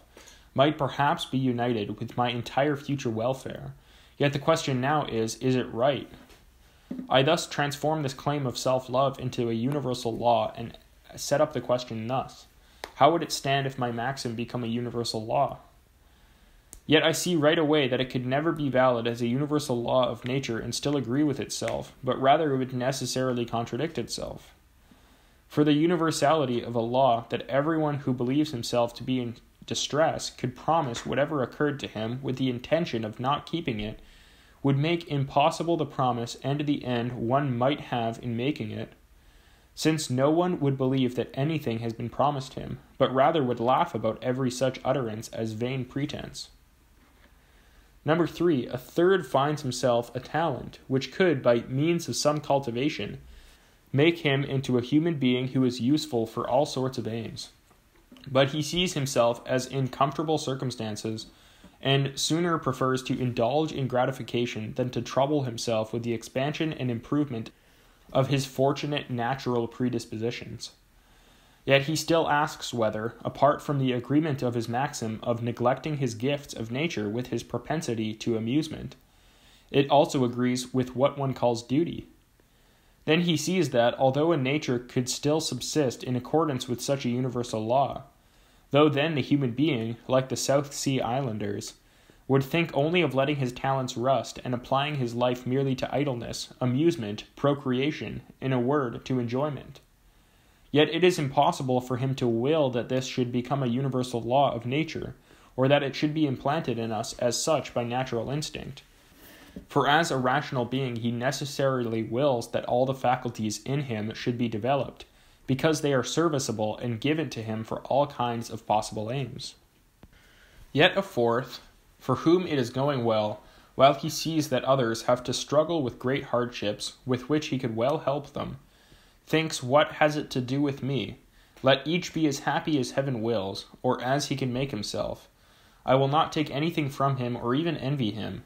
Only I do not want to contribute to his welfare or to his assistance in distress. Now, to be sure, if such a way of thinking were to become a universal law of nature, then the human race could well subsist. And without doubt, still better than when everyone chatters about sympathetic participation and benevolence, and even on occasion exerts himself to practice them. But, on the contrary, also deceives wherever he can, sells out, or otherwise infringes on the rights of human beings. But although it is possible that a universal law of nature could well subsist in accordance with that maxim, yet it is impossible to will that such a principle should be valid without exception as a natural law. For a will that resolved on this would conflict with itself, since the case could sometimes arise in which he needs the love and sympathetic participation of others, and where, through such a natural law arising from his own will, he would rob himself of all the hope of assistance that he wishes for himself. Now these are some of the many actual duties, or at least of what we take to be duties, whose partitioning from the single principle just adduced clearly meets the eye. One must be able to will that a maxim of our action should become a universal law. This is the canon of the moral judgment of this action in general. Some actions are so constituted that their maxim cannot even be thought without contradiction as a universal law of nature, much less could one will that it ought to become one. With others, that internal impossibility is not to be encountered, but it is impossible to will that their maxims should be elevated to the universality of a natural law, because such a will would contradict itself. One easily sees that the first conflict with strict or narrow, unremitting duty, the second only with wide, meritorious duty, and thus all duties regarding the kind of obligation, not the object of their action, have been completely set forth through these examples in their dependence on the one principle. Now, if we attend to ourselves in every transgression of a duty, then we find that we do not actually will that our maxim should become a universal law, for that is impossible for us, but rather will that its opposite should remain a law generally.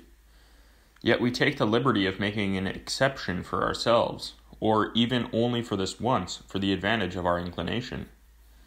Consequently, if we weighed everything from one and the same point of view, namely that of reason, then we would encounter a contradiction in our own will, namely that objectively a certain principle should be necessary as a universal law, and yet subjectively that it should not be universally valid, but rather that it should admit of exceptions.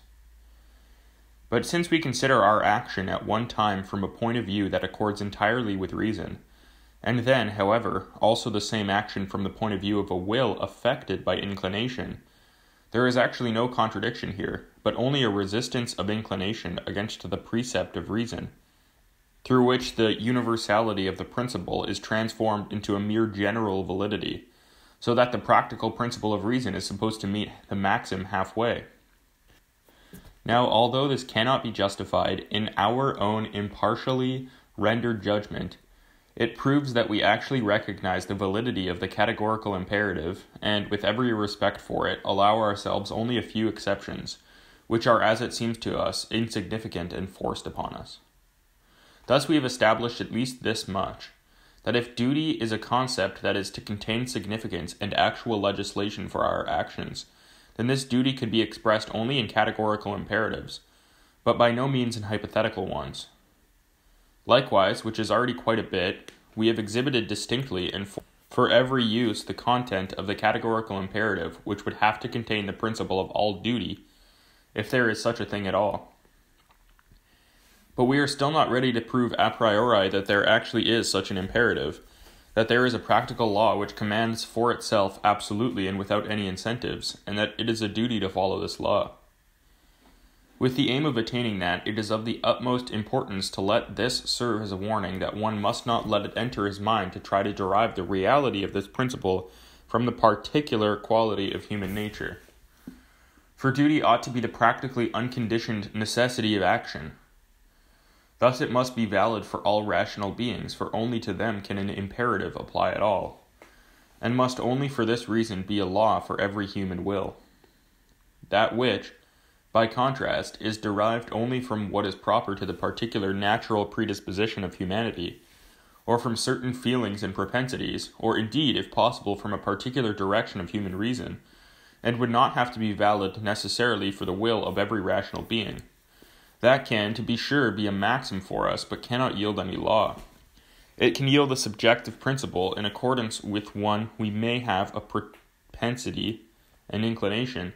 but not an objective one, in accordance with which we would be assigned to act, even if it were to go directly contrary to all our propensities, inclinations, and natural adaptations. It even proves all the more the sublimity and inner dignity of the command in a duty. The less subjective causes are for it, and the more they are against it, without on this account the least weakening the necessitation through the law, or taking away anything from its validity. Now we here see philosophy placed in fact at a perilous standpoint, which is to be made firm, regardless of anything either in heaven or on earth, from which it may depend or by which it may be supported. Here it should prove its purity as self-sustainer of its own laws, not as a herald of those that implanted sense, or who knows what tutelary nature whispers to it, which, taken collectively, although they may be better than nothing at all, yet they can never yield the principles that reason dictates, and that must have their source fully a priori, and therewith at the same time their commanding authority. Expecting nothing of the inclination of the human being, but everything from the supremacy of the law and the respect owed to it, or else, if that fails, condemning the human being to self-contempt and inner abhorrence. Thus, everything that is empirical is, as a contribution toward the principle of morality, not entirely unfit for it, but even highly disadvantageous to the purity of morals themselves, in which precisely consists the sublime worth of a will absolutely good in itself and elevated above all price, that the principle of the actions is free of all influences of contingent grounds that only experience can provide. One cannot be given too many or too frequent warnings against this negligent or even base way of thinking, which seeks out the principle among empirical motivations and laws, since human reason in its weariness gladly reposes on this pillow, and in the dream of sweet illusions, which lets it embrace a cloud of Juno instead, supplants the place of morality with a bastard patched together from limbs of quite diverse ancestry, which looks similar to whatever anyone wants to see, but not to virtue, for him who has once beheld it in its true shape. Note, to behold virtue in its authentic shape is nothing other than to exhibit morality denuded of all admixture of the sensible and all ungenuine adornment of reward or self-love. How completely it eclipses everything else that appears charming to inclinations, everyone can easily be aware of by means of the least attempt of its reason, if it is not entirely corrupted for abstraction. The question is therefore this: is it a necessary law for all rational beings to judge their actions always in accordance with those maxims of which they themselves can will that they should serve as universal laws? If it is, then it must be bound up fully a priori with the concept of the will of a rational being in general. But in order to discover this connection, one must, however much one may resist it, take one step beyond, namely to metaphysics, though into a domain of metaphysics that is distinguished from that of speculative philosophy, namely into the metaphysics of morals. In a practical philosophy, where what are to be established are not grounds for what happens, but laws for what ought to happen, even if it never does happen. In other words, objectively practical laws, there we do not find it necessary to institute an investigation into the grounds why something pleases or displeases, how the gratification of mere sensation is to be distinguished from taste, and whether the latter is distinct from a universal satisfaction of reason, on what the feelings of pleasure and displeasure rest, and how from them arises desires and inclinations, and from these again, through the cooperation of reason, maxims arose. For all that belongs to an empirical doctrine of the soul, which constitutes the second part of the doctrine of nature, if one considers it as philosophy of nature insofar as it is grounded on empirical laws. Here, however, we are talking about objectively practical laws, hence about the relation of a will to itself insofar as it determines itself merely through reason, such that everything that has reference to the empirical falls away of itself, because if reason for itself alone determines conduct, the possibility of which we will investigate right now, it must necessarily do this a priori. The will is thought as a faculty of determining itself to action in accord with the representation of certain laws,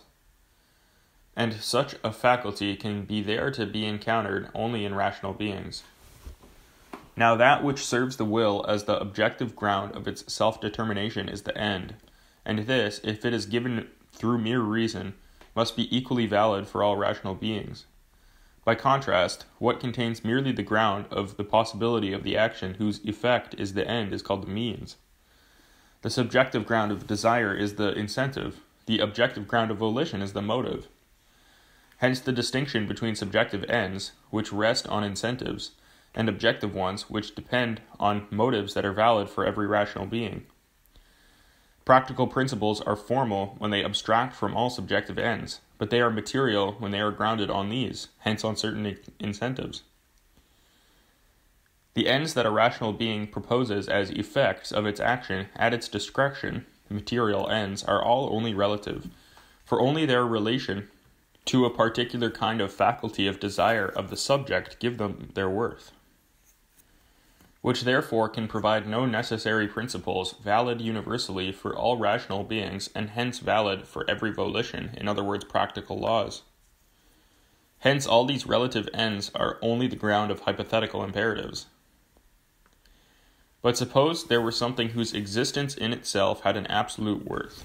something that, as end in itself, could be a ground of determinate laws. Then in it and only in it alone would lie the ground of a possible categorical imperative, in other words, of a practical law. Now I say that the human being, and in general every rational being, exists as end in itself, not merely as means to the discretionary use of this or that will, but in all its actions,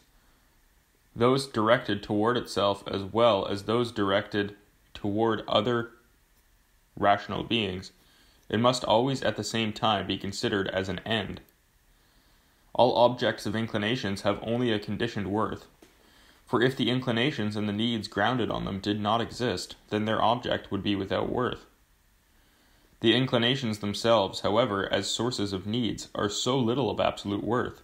to be wished for in themselves, that rather to be entirely free of them must be the universal wish of every rational being.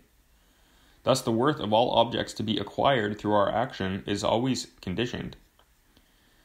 The beings whose existence rests not on our will but on nature nevertheless have, if they are being without reason, only a relative worth as means, and are called things. Rational beings, by contrast, are called persons, because their nature already marks them out as ends in themselves. In other words, as something that may not be used merely as means. Hence to that extent limits all arbitrary choice, and is an object of respect. These are not merely subjective ends whose existence as effect of our action has a worth for us, but rather objective ends, in other words, those whose existence in itself is an end, and specifically an end such that no other end can be set in place of it,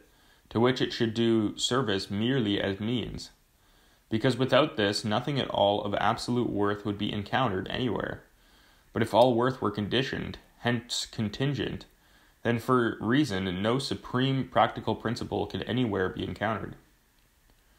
If, then, there is supposed to be a supreme practical principle, and in regard to the human will a categorical imperative, then it must be such from the representation of that which, being necessarily an end for everyone, because it is an end in itself, constitutes an objective principle of the will, hence can serve as a universal practical law. The ground of this principle is, rational nature exists as end in itself. The human being necessarily represents his own existence in this way. Thus, to that extent, is a subjective principle of human actions. But every other rational being also represents his existence in this way as consequent on the same rational ground as is valid for me. This proposition I here set forth as a postulate. In the last section, one will find the grounds for it. Thus, it is at the same time an objective principle from which, as a supreme practical ground, all laws of the will must be able to be derived. The practical imperative would thus be following. Act so that you use humanity as much in your own person as in the person of every other, always at the same time as end and never merely as means. We will see whether this can be accomplished. In order to remain with the previous examples, first, in accordance with the concept of the necessary duty toward oneself, the one who has suicide in mind will ask himself whether his action can subsist together with the idea of humanity as an end in itself. If he destroys himself in order to flee from a burdensome condition, then he makes use of a person merely as a means for the preservation of a bearable condition up to the end of life. The human being, however, is not a thing, hence not something that can be used merely as a means, but must in all his actions always be considered as an end in itself. Thus I cannot dispose of the human being in my own person, so as to maim, corrupt, or kill him. The nearer determination of this principle, so as to avoid all misunderstanding, for example, the amputation of limbs in order to preserve myself, or the risk at which I put my life in order to preserve my life, and the rest, I must here pass over. They belong to morals proper. Second, as to the necessary or owed duty toward others, the one who has it in mind to make a lying promise to another will see right away that he wills to make use of another human being merely as means, without the end also being contained in this other. For the one I want to use for my aims through such a promise cannot possibly be in harmony with my way of conducting myself toward him, and thus contain in himself the end of this action. Even more distinctly does this conflict with the principle of other human beings meet the eye if one approaches it through examples of attacks on the freedom and property of others. For then it is clearly evident that the one who transgresses the rights of human beings is disposed to make use of the person of others merely as a means, without taking into consideration that as rational beings, these persons ought always to be esteemed at the same time as ends. In other words, only as beings who have to be able to contain in themselves the end of precisely the same action. Let one not think that the trivial quod tibi non vis fieri in the rest, that is, what you do not want to be done to yourself, do not do to another, can serve here as a standard or principle, for it is only derived from that principle, though with various limitations. It cannot be a universal law, for it does not contain the ground of duties toward oneself, nor that of duties of love towards others. For many would gladly acquiesce that others should not be beneficent to them, if only he might be relieved from showing beneficence to them, or finally of owed duties to one another, for the criminal would argue on this ground against the judge who punishes him. Here Kant is distinguishing his principle from the so-called golden rule of the Gospels. Therefore, all things whatsoever ye would that man should do to you, do ye even so to them. Third, in regard to the contingent or meritorious duty toward oneself, it is not enough that the action does not conflict with humanity in our person as end in itself. It must also harmonize with it. Now in humanity there are predispositions to greater perfection, which belong to ends of nature in regard to the humanity in our subject.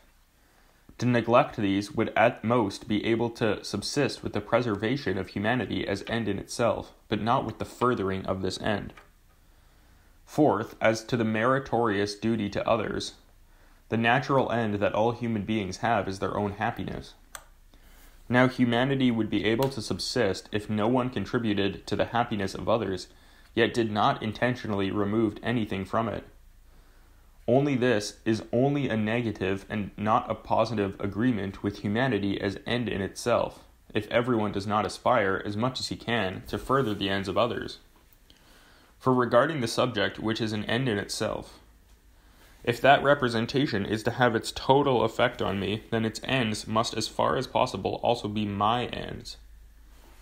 This principle of humanity and of every rational nature in general as end in itself, which is the supreme limiting condition of the freedom of the actions of every human being, is not gotten from experience, first on account of its universality, since it applies to all rational beings in general, and no experience is sufficient to determine anything about that. Second, because in it humanity is represented not as an end of human beings subjectively, in other words, as an object that one actually from oneself makes into an end, but as an objective end which, whatever ends we may have, is to constitute as a law the supreme limiting condition of all subjective ends, hence must arise from pure reason. The ground of all practical legislation, namely, lies objectively in the rule and the form of universality, which makes it capable of being a law at least of nature, in accordance with the first principle,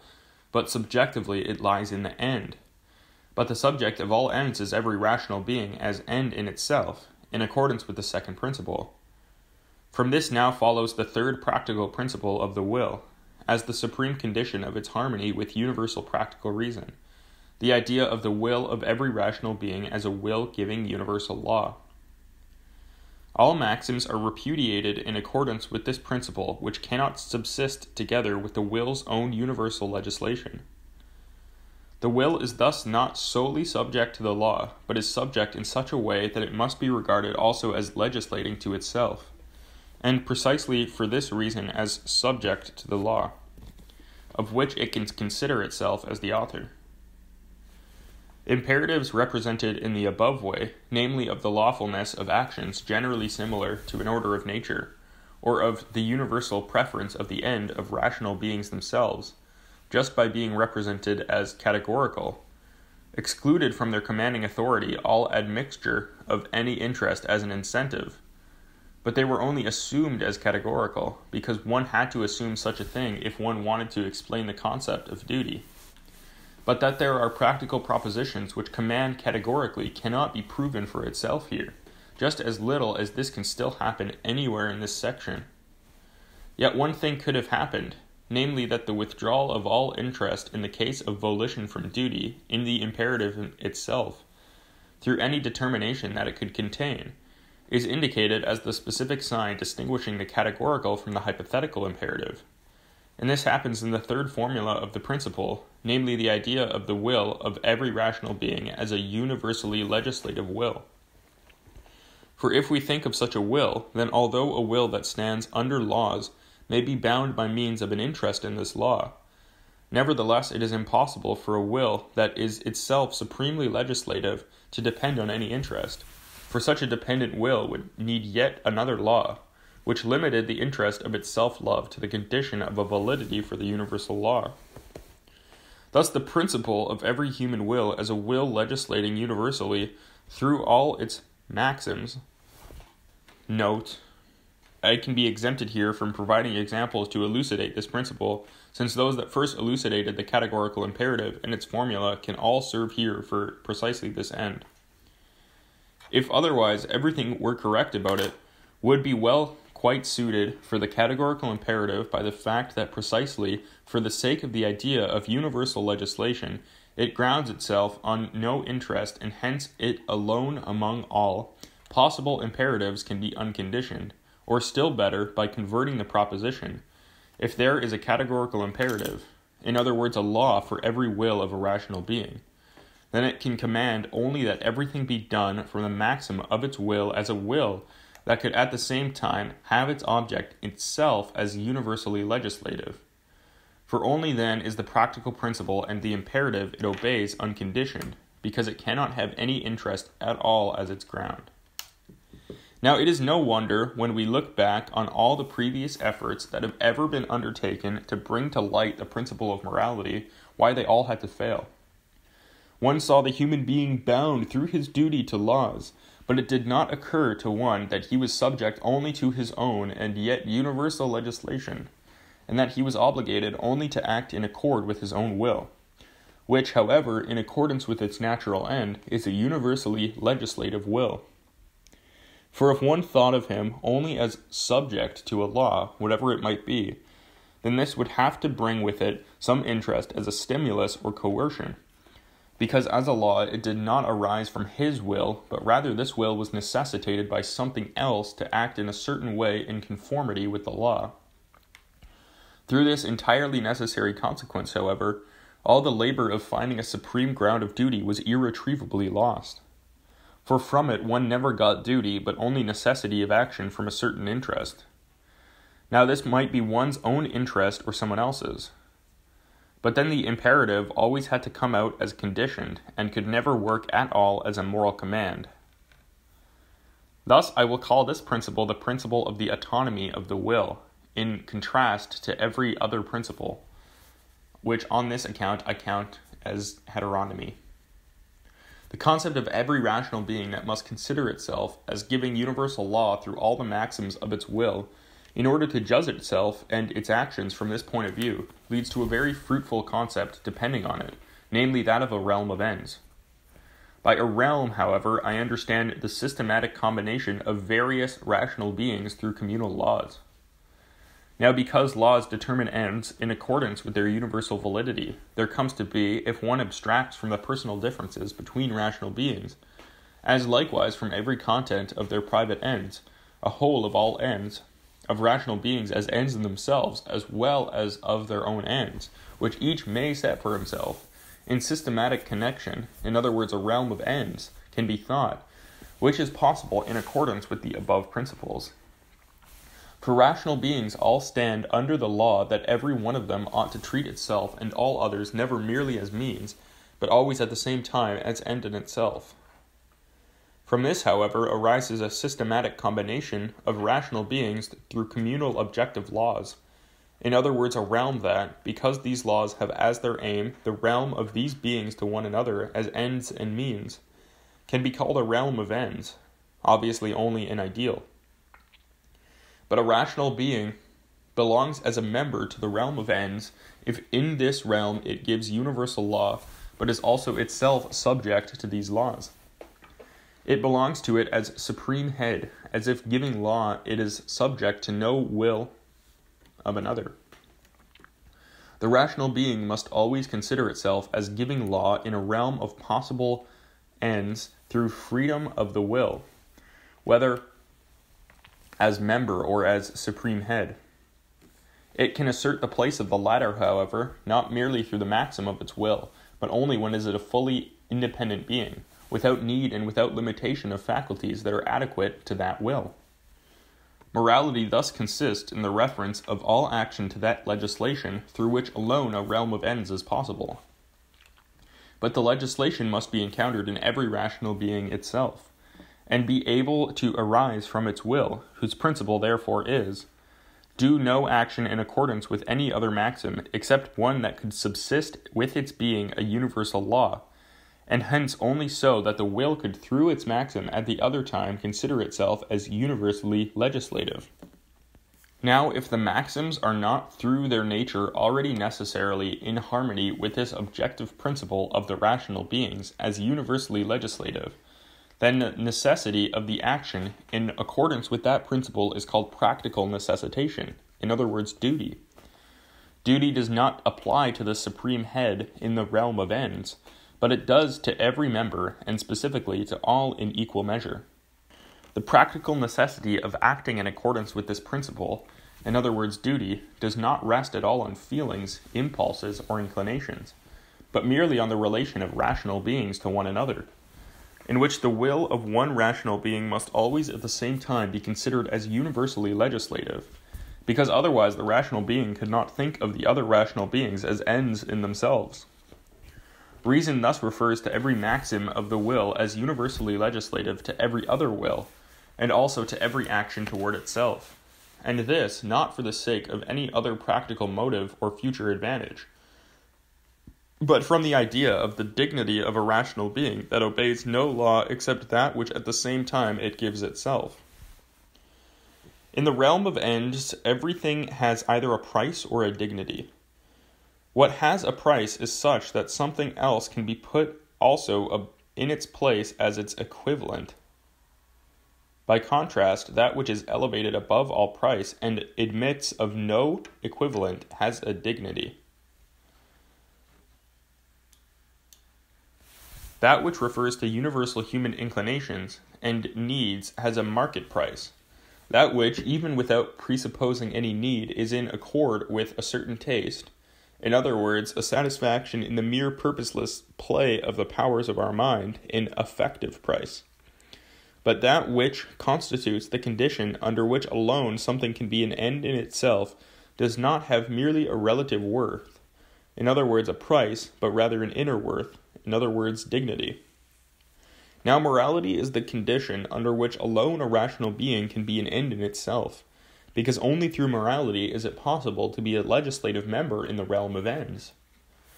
Thus, morality in humanity, insofar as it is capable of morality, is that alone which has dignity.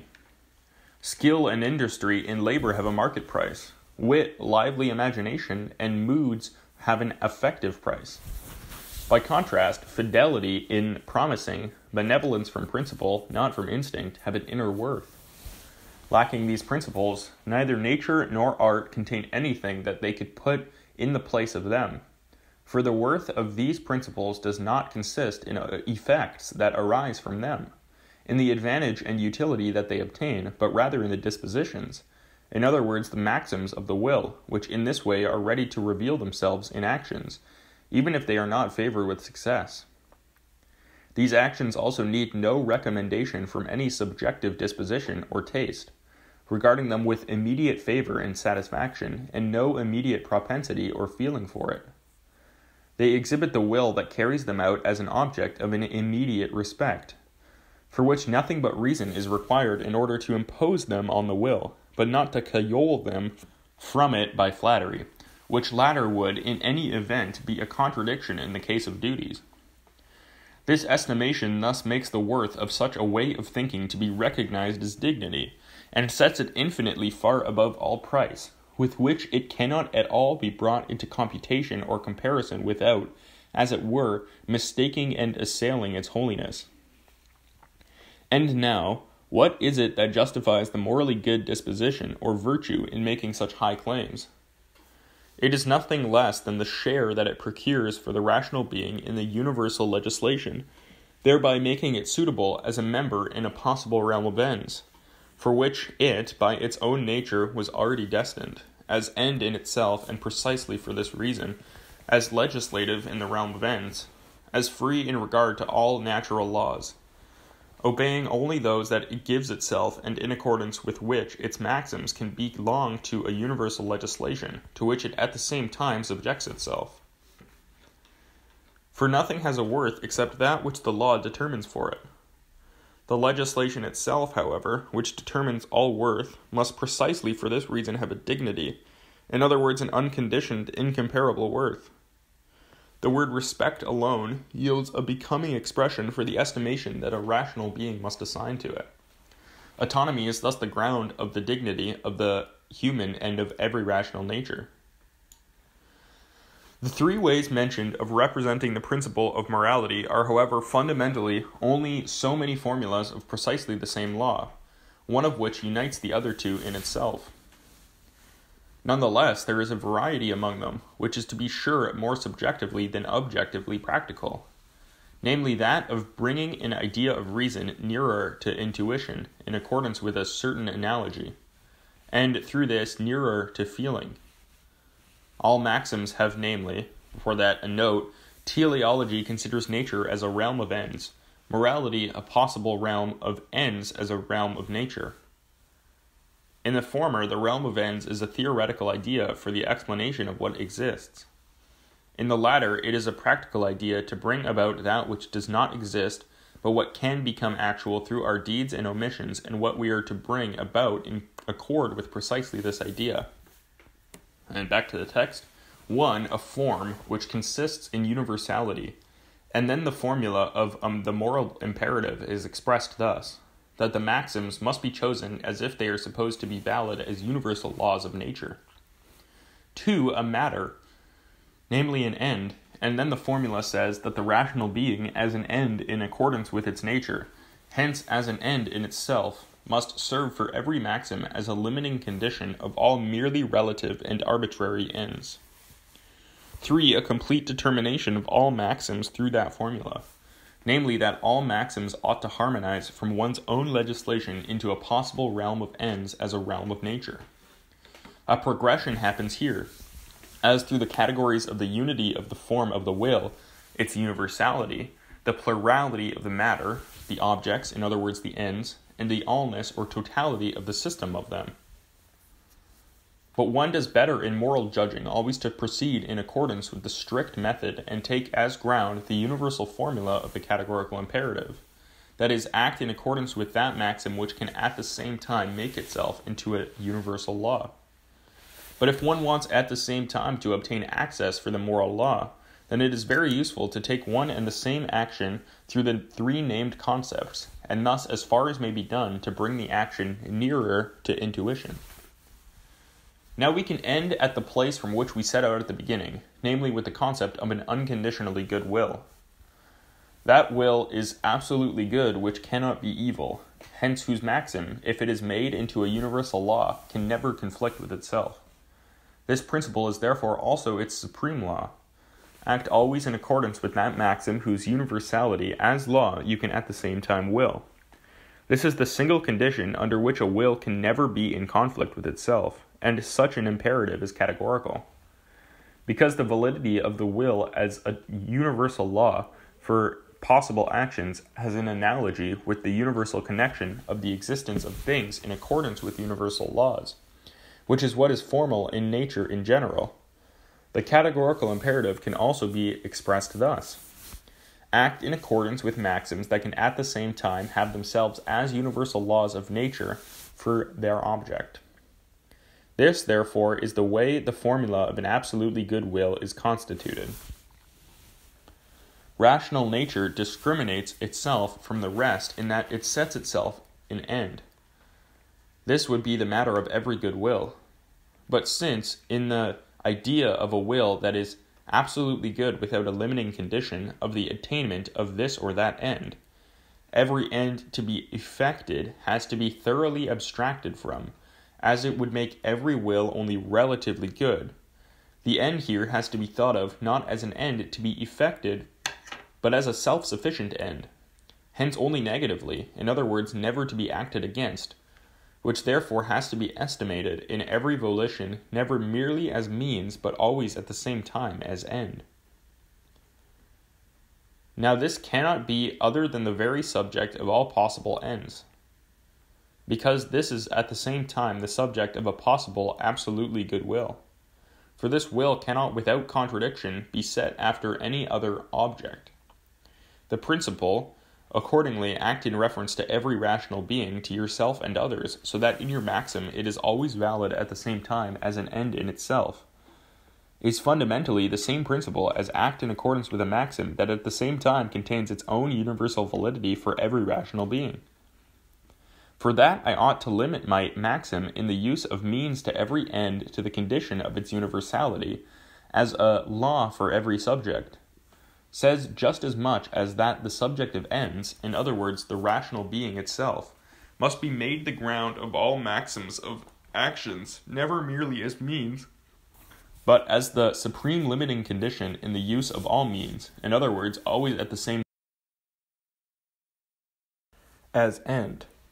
Now it incontestably follows from this that every rational being, as an end in itself, would have to be able to regard itself at the same time as universally legislative in regard to all laws to which it may be subject, because precisely this suitableness of its maxims for the universal legislation designates it as an end in itself, just as the fact that this dignity, or prerogative, before all mere beings of nature, brings with it to have to take its maxims always from its own point of view, but also at the same time from that of every other rational being as a universally legislative being, which is why they are also called persons. Now, in such a way, a world of rational beings, mundus intelligibilis, is possible as a realm of ends, and specifically for all persons through their own legislation as members. Accordingly, every rational being must act as if it were through its maxims always a legislative member in a universal realm of ends. The formal principle of these maxims is, act as though your maxim should serve at the same time as a universal law for all rational beings. A realm of ends is thus possible only in accordance with the analogy with a realm of nature, but only in accordance with maxims, in other words, with self-imposed rules, whereas the latter is possible only in accordance with laws of externally necessitated, efficient causes. Regardless of this, even though nature as a whole is regarded as a machine, nevertheless one also gives to it, insofar as it has reference to rational beings as its ends, on that ground, the name realm of nature. Such a realm of ends would actually be brought about through maxims, the rule of which is prescribed by the categorical imperatives of all rational beings, if they were universally followed. Yet although the rational being might punctiliously follow these maxims himself, he cannot for that reason count on everyone else as being faithful to them, nor on the realm of nature and its purposive orders harmonizing with him, as a suitable member for a realm of ends that is possible through him, in other words, on its favoring his expectation of happiness. Thus the law act in accordance with maxims of a universally legislative member for a merely possible realm of ends still remains in full force, because it commands categorically. And precisely in this lies the paradox that merely the dignity of humanity as rational nature, without any other end or advantage to be attained through it, hence the respect for a mere idea, ought nevertheless to serve as an unremitting precept of the will, and that the sublimity of the maxim consists in just its independence of all incentives, and the dignity of every rational subject consists in being a legislative member in the realm of ends. For otherwise it would have to be represented as subject only to the natural law of its needs. Although the natural realm, too, as well as the realm of ends, is thought of as united under a supreme head, and the latter thereby would no longer remain a mere idea but obtain true reality, so that through this the maxim would receive the accretion of a strong incentive. Yet no increase of its inner worth would thereby come about, for irrespective of that, this sole unlimited legislator must always be so represented as judging the worth of the rational beings only in accordance with their selfless conduct as prescribed by itself merely through that idea. The essence of things does not alter through their external relations, and it is in accordance with that which alone constitutes the absolute worth of the human being, without thinking about such relations, that he must be judged by whoever it may be, even by the highest being. Morality is thus the relation of actions to the autonomy of the will, that is, to the possible universal legislation through its maxims. That action which can subsist with the autonomy of the will is permitted, that which does not agree with it is impermissible. The will whose maxims necessarily harmonize with the laws of autonomy is a wholly, absolutely good will. The dependence of a will which is not absolutely good on the principle of autonomy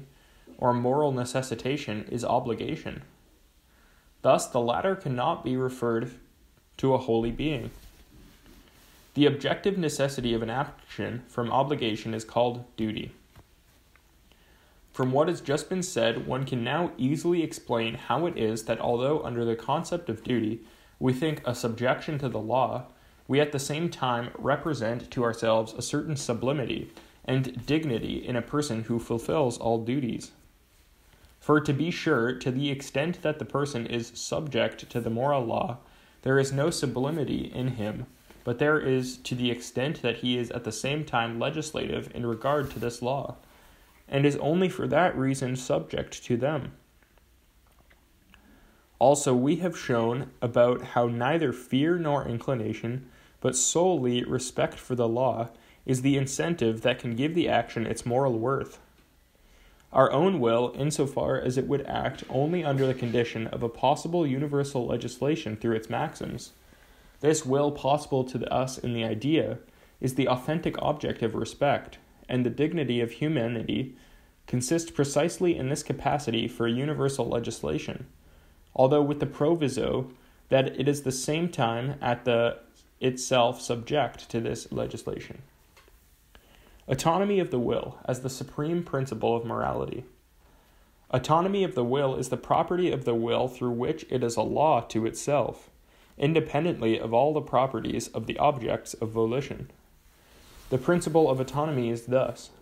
not to choose otherwise than so that the maxims of one choice are at the same time comprehended with it in the same volition as universal law. That this practical rule is an imperative, in other words, the will of every rational being is necessarily bound to it as a condition, cannot be proven through the mere analysis of the concepts occurring in it, because it is a synthetic proposition. One would have to advance beyond the cognition of objects into a critique of the subject, in other words, of pure practical reason, since this synthetic proposition, which commands apodictically, must be able to be cognized fully a priori. But this enterprise does not belong in the present section. Yet that the specified principle of autonomy is the sole principle of morals may well be established through the mere analysis of the concepts of morality. For thereby it is found that its principle must be a categorical imperative, but this commands neither more nor less than just this autonomy. Heteronomy of the will as the source of all ungenuine principles of morality. If the will seeks that which should determine it anywhere else than in the suitability of its maxims for its own universal legislation, hence if it, insofar as it advances beyond itself, seeks the law in the constitution of any of its objects, then heteronomy always comes out of this. Then the will does not give itself the law, but the object through its relation to the will gives the law to it. Through this relation, whether it rests now on inclination or on representations of reason, only hypothetical imperatives are possible. I ought to do something because I will something else. By contrast, the moral, hence categorical imperative says I ought to act thus and so even if I did not will anything else. For example, the former one says I ought not to lie if I want to retain my honorable reputation. But the latter says, I ought not to lie even if I did not incur the least disgrace. The last must therefore abstract from every object to the extent that it has no influence on the will. Hence practical reason, or will, does not merely administer some other interest, but merely proves its own commanding authority as supreme legislation. Thus, for example, I should seek to promote someone else's happiness, not as if its existence mattered to me, whether through immediate inclination or any satisfaction indirectly through reason, but merely because the maxim that excludes it cannot be comprehended and one in the same volition as a universal law. Division of all possible principles of morality from the assumed fundamental concept of heteronomy. Here, as elsewhere, human reason in its pure use, as long as it has gone without critique, has previously tried all possible incorrect routes before it succeeds in getting on one, the only true one. All principles that one may take from this point of view are either empirical or rational. The first, from the principle of happiness, are built on physical or moral feeling. The second, from the principle of perfection, are built either on the rational concept of it as a possible effect, or on the concept of a self-sufficient perfection, the will of God, as determining cause of our will.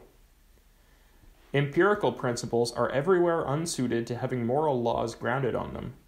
for the universality with which they are to be valid for all rational beings without distinction, the unconditioned practical necessity which is imposed on these beings through them,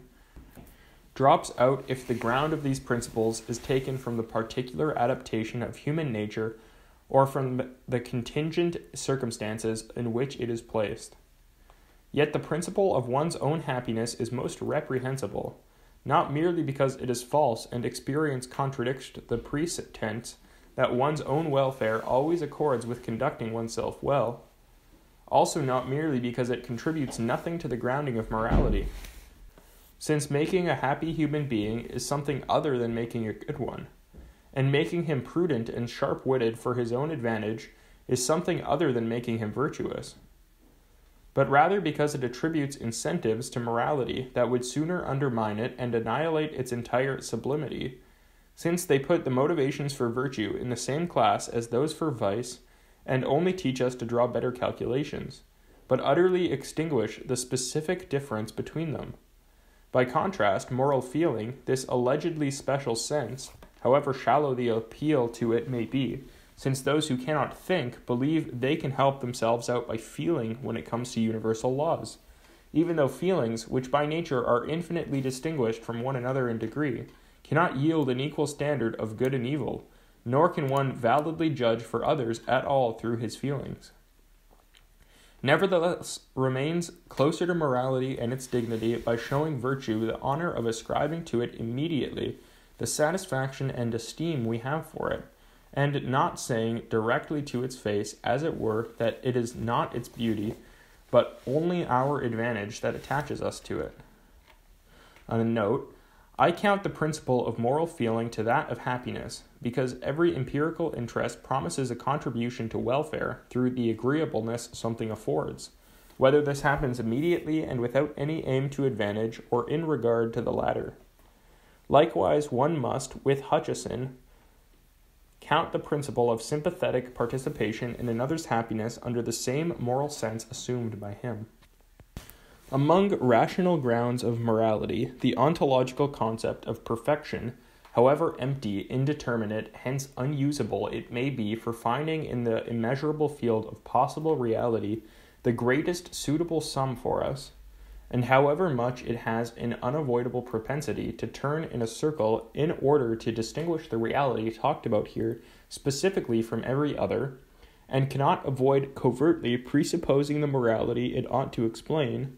is nevertheless better than the theological concept of deriving morality from a divine all-perfect will, not merely because we do not intuit his perfection, but can derive it solely from our concepts, of which morality is the foremost one, but because if we do not do this, which if we did would be a crude circle in explanation, the concept of his will that is left over to us, the attributes of the desire for glory and domination, bound up with frightful representations of power and vengeance, would have to make a foundation for a system of morals that is directly opposed to morality. But if I had to choose between the concept of moral sense and that of perfection in general, both of which at least do not infringe morality, even if they are not at all suitable for supporting it as a foundation, then I would determine myself to the latter, because since it least transfers the decision of the question from sensibility to the court of pure reason, even if here it decides nothing, nevertheless it preserves unfalsified the indeterminate idea of a will good in itself for closer determination. Besides, I believe I can dispense with an extensive refutation of all these doctrines. It is so easy, and even those who office it is to declare themselves for one of these theories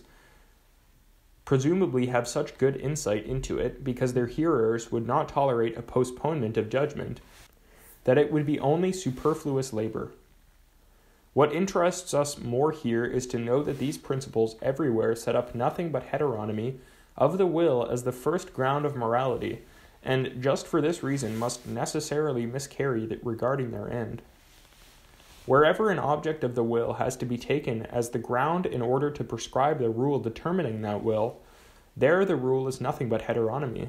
The imperative is conditioned, namely, if or because one wills this object, one ought to act thus or so. Hence it can never command morally, in other words, categorically. Now the object may determine the will by means of inclination, as with the principle of one's own happiness, or by a means of a reason directed to objects of our possible volition in general, in the principle of perfection. then the will never determines itself immediately through the representation of the action, but only through the incentive, which the foreseen effect of the action has on the will. I ought to do something because I will something other than that, and another law in my subject must therefore be taken as ground, in accordance with which I necessarily will this other thing, which law once again needs an imperative that limits this maxim. For because the impulse that the representation of an object possible through our powers is supposed to exercise on the subject's will in accordance with its natural constitution, whether it be of sensibility, of inclination and taste, or of understanding and reason, which in accordance with the particular adaptation of its nature, that faculty exercises with satisfaction in an object, it is really nature that would give the law, which as such would have to be not only cognized and proven through experience, and hence is in itself contingent and thereby becomes unsuitable for an apodictic rule such as the moral rule has to be. But it is always only heteronomy of the will. The will does not give the law to itself, but rather an alien impulse gives it by means of the subject's nature, which is attuned to the receptiveness of the will. The absolutely good will, whose principle must be a categorical imperative, will therefore, undetermined in regard to all objects, contain merely the form of volition in general, and indeed as autonomy, in other words, the suitability of the maxim of every good will to make itself into a universal law is itself the sole law that the will of every rational being imposes on itself, without grounding it on any incentive or interest in it. How such a synthetic practical proposition a priori is possible, and why it is necessary, is a problem whose solution no longer lies within the boundaries of the Metaphysics of Morals. Neither have we here asserted its truth, much less pretended to have a proof of it in our control. We showed only through the development of the generally accepted concept of morality that it is unavoidably attached to, or rather is grounded on, an autonomy of the will. Thus, whoever takes morality to be something, and not a chimerical idea without truth, must at the same time concede the sedated principle of it. This section, therefore, like the first one, was merely analytical. Now that morality is no figment of the mind, which follows if the categorical imperative, and with it autonomy of the will, is true and absolutely necessary as a principle a priori, this requires a possible synthetic use of pure practical reason, upon which, however, we may not venture without preceding it with a critique of this very faculty of reason, which we have to exhibit in the last section as the main feature of this critique in a sufficient way. Third section, transition from the metaphysics of morals to the critique of pure practical reason. The concept of freedom is the key to the definition of autonomy of the will. The will is a species of causality of living beings, insofar as they are rational, and freedom would be that quality of this causality by which it can be effective independently of alien causes determining it, just as natural necessity is the quality of all the causality of all beings lacking reason, of being determined to activity through the influence of alien causes. The proposed definition of freedom is negative, and hence unfruitful in affording insight into its essence. Yet from it flows a positive concept of freedom, which is all the more rich in content and more fruitful. Since the concept of a causality carries with it that of laws in accordance with which must be posited, through that which we call a cause, something else, namely its result, therefore freedom, even though it is not a quality of the will in accordance with natural laws, is not for this reason lawless, but rather it has to be a causality in accordance with unchangeable laws, but of a particular kind. For otherwise a free will would be an impossibility. Natural necessity was a heteronomy of efficient causes, for every effect was possible only in accordance with the law that something else determined the efficient cause to causality. What else, then, could the freedom of the will be, except autonomy, in other words, the quality of the will of being a law to itself? but the proposition the will is in all actions a law to itself designates only the principle of acting in accordance with no other maxim than that which can also have itself as a universal law as its object. But this is just the formula of the categorical imperative and the principle of morality. Thus a free will and a will under moral laws are the same. Thus, if freedom of the will is presupposed, then morality follows together with its principle from mere analysis of its concept. Nonetheless, the latter is always a synthetic proposition. An absolutely good will is that whose maxim can always contain itself considered as universal law. For through analysis of the concept of an absolutely good will, that quality of the maxim cannot be found. Such synthetic propositions, however, are possible only when both cognitions are combined with one another through the connection with a third in which they are both to be encountered. The positive concept of freedom makes for this third, which cannot be, as with physical causes, the nature of the world of sense, in whose concept the concept of something as cause comes together in relation to something else as effect.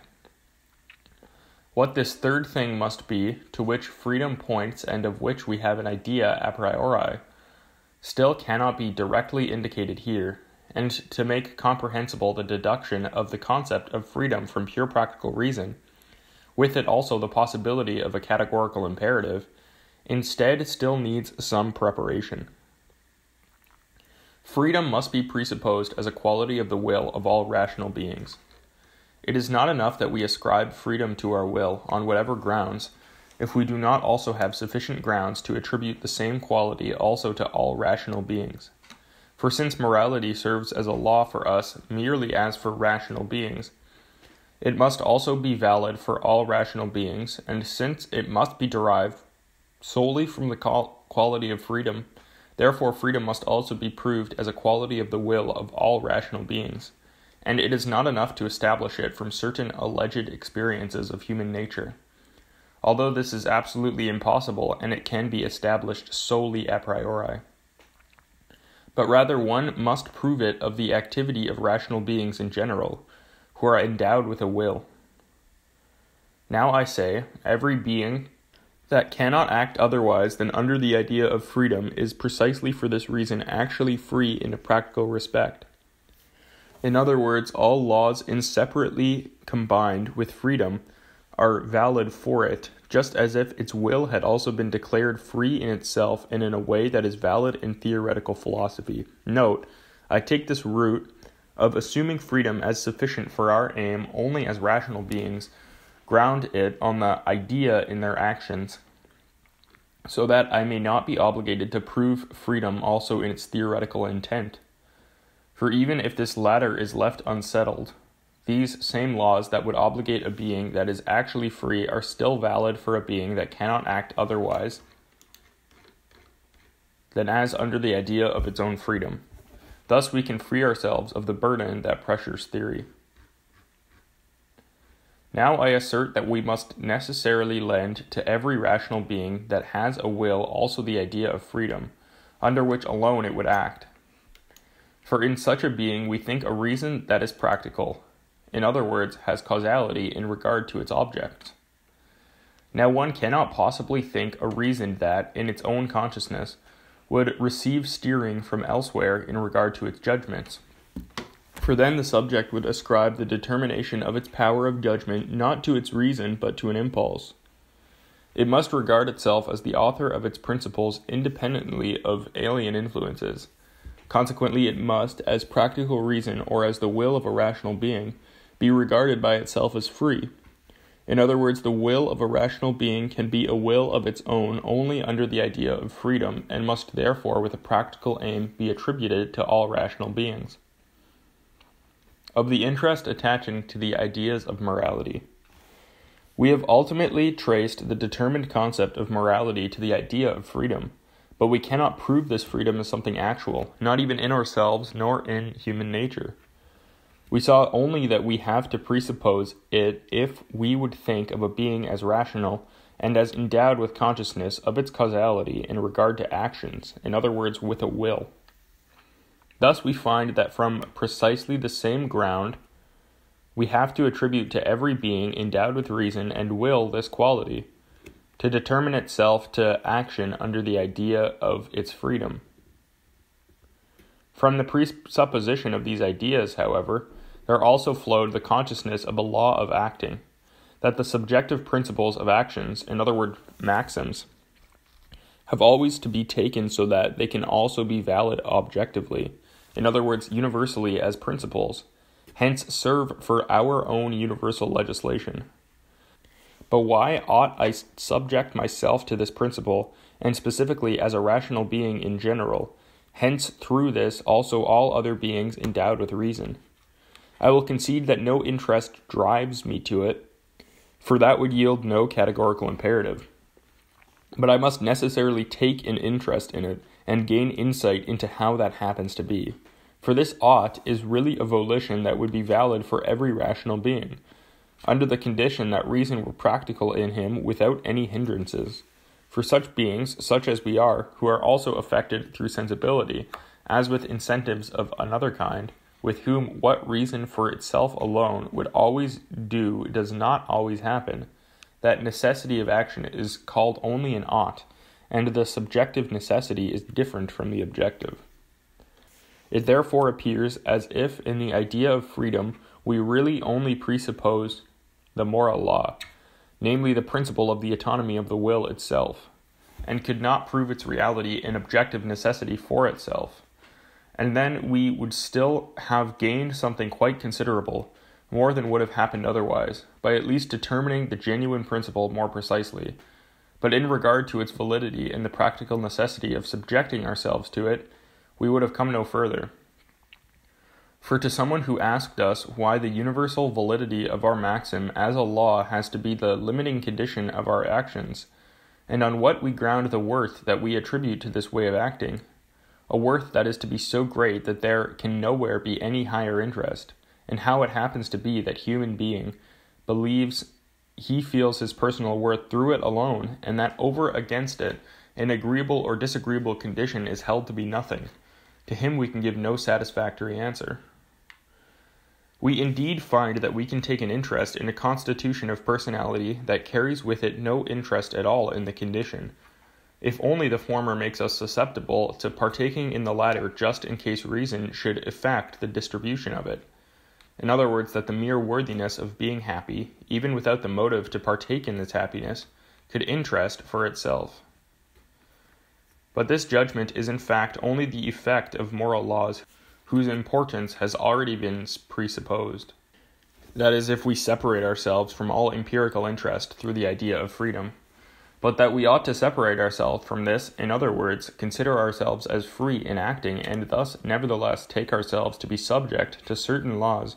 in order to find a worth merely in our person,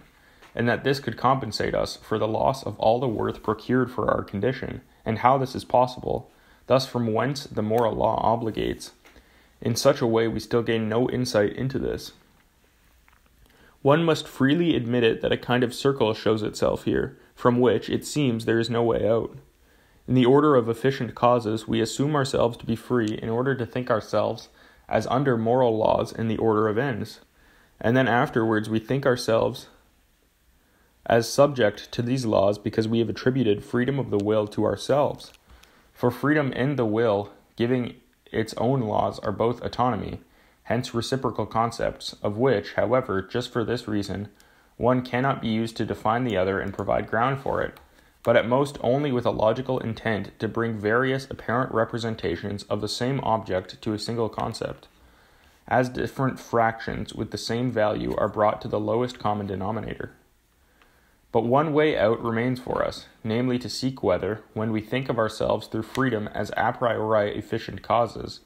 we do not take a different standpoint from when we represent ourselves in accordance with our actions as effects that we see before our eyes. No subtle reflection is required to make the following remark, but rather one can assume that the commonest understanding might make it, even if in its own way, through an obscure distinction of the power of judgment that it calls feeling, that all representations that come to us without our choice, like those of sense, give us objects to cognize only as they affect us, so that what they might be in themselves remains unknown to us. Hence that as regards this species of representations, even with the most strenuous attention and distinctness that the understanding might add to them, we can attain merely to the cognition of appearances, never to things in themselves.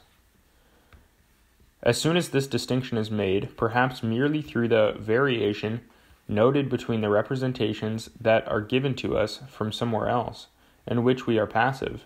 and those which we produce solely from ourselves, and thus prove our activity, then it follows of itself that one must concede and assume behind the appearances something else that is not appearance, namely the things in themselves, even if of ourselves we are satisfied that since they never can become known to us except as they affect us, we can never come any nearer to them and can never know what they are in themselves. This must yield a distinction, though a crude one, of a world of sense from a world of understanding, of which the first, in accordance from the variations in sensibility of many ways of contemplating the world, can also be extremely varied, whereas the second, on which it is grounded, always remains the same. Even about himself and in accordance with the acquaintance that the human being has of himself through inner sensation, he may not presume to cognize how he is in himself. For since he does not, as it were, make himself and gets his concept not a priori but empirically, it is natural that he can take in information even about himself through inner sense and consequently only through the appearance of his nature and the way his consciousness is affected, whereas he necessarily assumes about this constitution of his own subject, which is composed of sheer appearances, that it is grounded on something else, namely his eye, however that may be constituted in itself, and must therefore count himself in regard to mere perception and the receptivity of sensation as in the world of sense. But in regard to whatever in him may be pure activity, that is, what attains to consciousness not through the affectation of the senses, but immediately, he must count himself as the intellectual world, of which, however, he has no further acquaintance. A reflective human being must draw such a conclusion about all things that might come before him. Presumably, it is also to be encountered in the commonest understanding, which, as is well known, is very much inclined to expect behind the objects of sense always something invisible and for itself active, but is corrupted by the fact that it wants to make this invisible once again into something sensible, in other words, into an object of intuition, and thereby does not become by any degree the wiser. Now the human being actually finds himself a faculty through which he distinguishes himself from all other things, and even from himself insofar as he is affected by objects, and this is reason. This, as pure self-activity, is elevated even above the understanding, in the respect that although the latter is also self-activity, and does not, like sense, contain mere representations that arise only when one is affected by things, hence passive, it can produce no other concepts from its activity except those that merely serve to bring sensible representations under rules, and thereby to unite them in one consciousness, without which use of sensibility it would think nothing at all, while by contrast, reason, under the name of the ideas, shows such a pure spontaneity that it thereby goes far beyond everything that sensibility can provide, and proves its most excellent occupation by distinguishing the world of the senses and the world of the understanding from one another, thereby, however, delineating the limits of the understanding itself. On account of this, a rational being has to regard itself as an intelligence, thus not from the side of its lower powers, as belonging not to the world of sense but to the world of understanding. Hence it has two standpoints, from which it can consider itself and cognize the laws for the use of its powers, consequently all its actions. First, insofar as it belongs to the world of sense, under natural laws, or heteronomy, and second, as belonging to the intelligible world, under laws which are independent of nature, not empirical, but rather grounded merely in reason. As a rational being, hence one belonging to the intelligible world, the human being can never think of the causality of its own will otherwise than under the idea of freedom. For independence of determinate causes of the world of sense, such as reason must always attribute to itself, is freedom. Now with the idea of freedom, the concept of autonomy is inseparably bound up, but with the latter, the universal principle of morality, which in the idea grounds all actions of rational beings just as the natural law grounds all appearances. Now the suspicion has been removed that we aroused above, that there was a hidden circle contained in our inference from freedom to autonomy and from the latter to the moral law, namely that we perhaps took freedom as a ground only for the sake of the moral law in order afterward to infer the latter once again from freedom. Hence that we could not offer any ground for the former, but rather only as begging a question, which well-disposed souls might concede to us, but which we could never set up as a provable proposition. For now we see that if we think of ourselves as free, then we transport ourselves as members into the world of understanding and cognize the autonomy of the will, together with its consequence, morality. But if we think of ourselves as obligated by duty, then we consider ourselves as belonging to the world of sense and yet at the same time to the world of understanding. How is a categorical imperative possible? The rational being counts himself as intelligence in the world of understanding, and merely as an efficient cause belonging to this world does it call its causality a will. From the other side, however, it is conscious of itself also as a piece of the world of sense, in which its actions, as mere appearances of that causality, are encountered, but whose possibility from the latter, with which we have no acquaintance, is something into which we can have no insight, but rather in place of that we have to have insight into those actions as determined through other appearances, namely desires and inclinations as belonging to the world of sense. As a mere member of the world of understanding, all my actions would be perfectly in accord with the principle of the autonomy of the pure will. As a mere piece of the sensible world, they would have to be taken as entirely in accord with the natural law of desires and inclinations, hence with the heteronomy of nature. The former would rest on the supreme principle of morality, the second on that of happiness. But because the world of understanding contains the ground of the world of sense, hence also of its laws, hence is immediately legislative in regard to my will, which belongs wholly to the world of understanding, and hence must also be thought of wholly as such.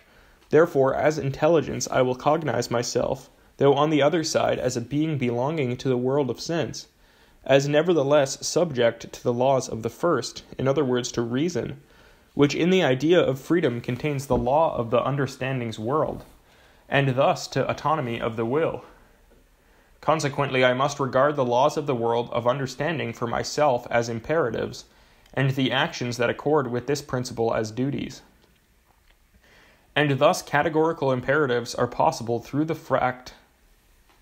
that the idea of freedom makes me into a member of an intelligible world,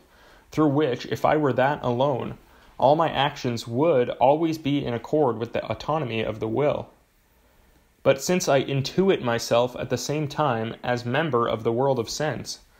they ought to be in accord with it, which categorical ought represents a synthetic proposition a priori by the fact that to my will affected through sensible desires,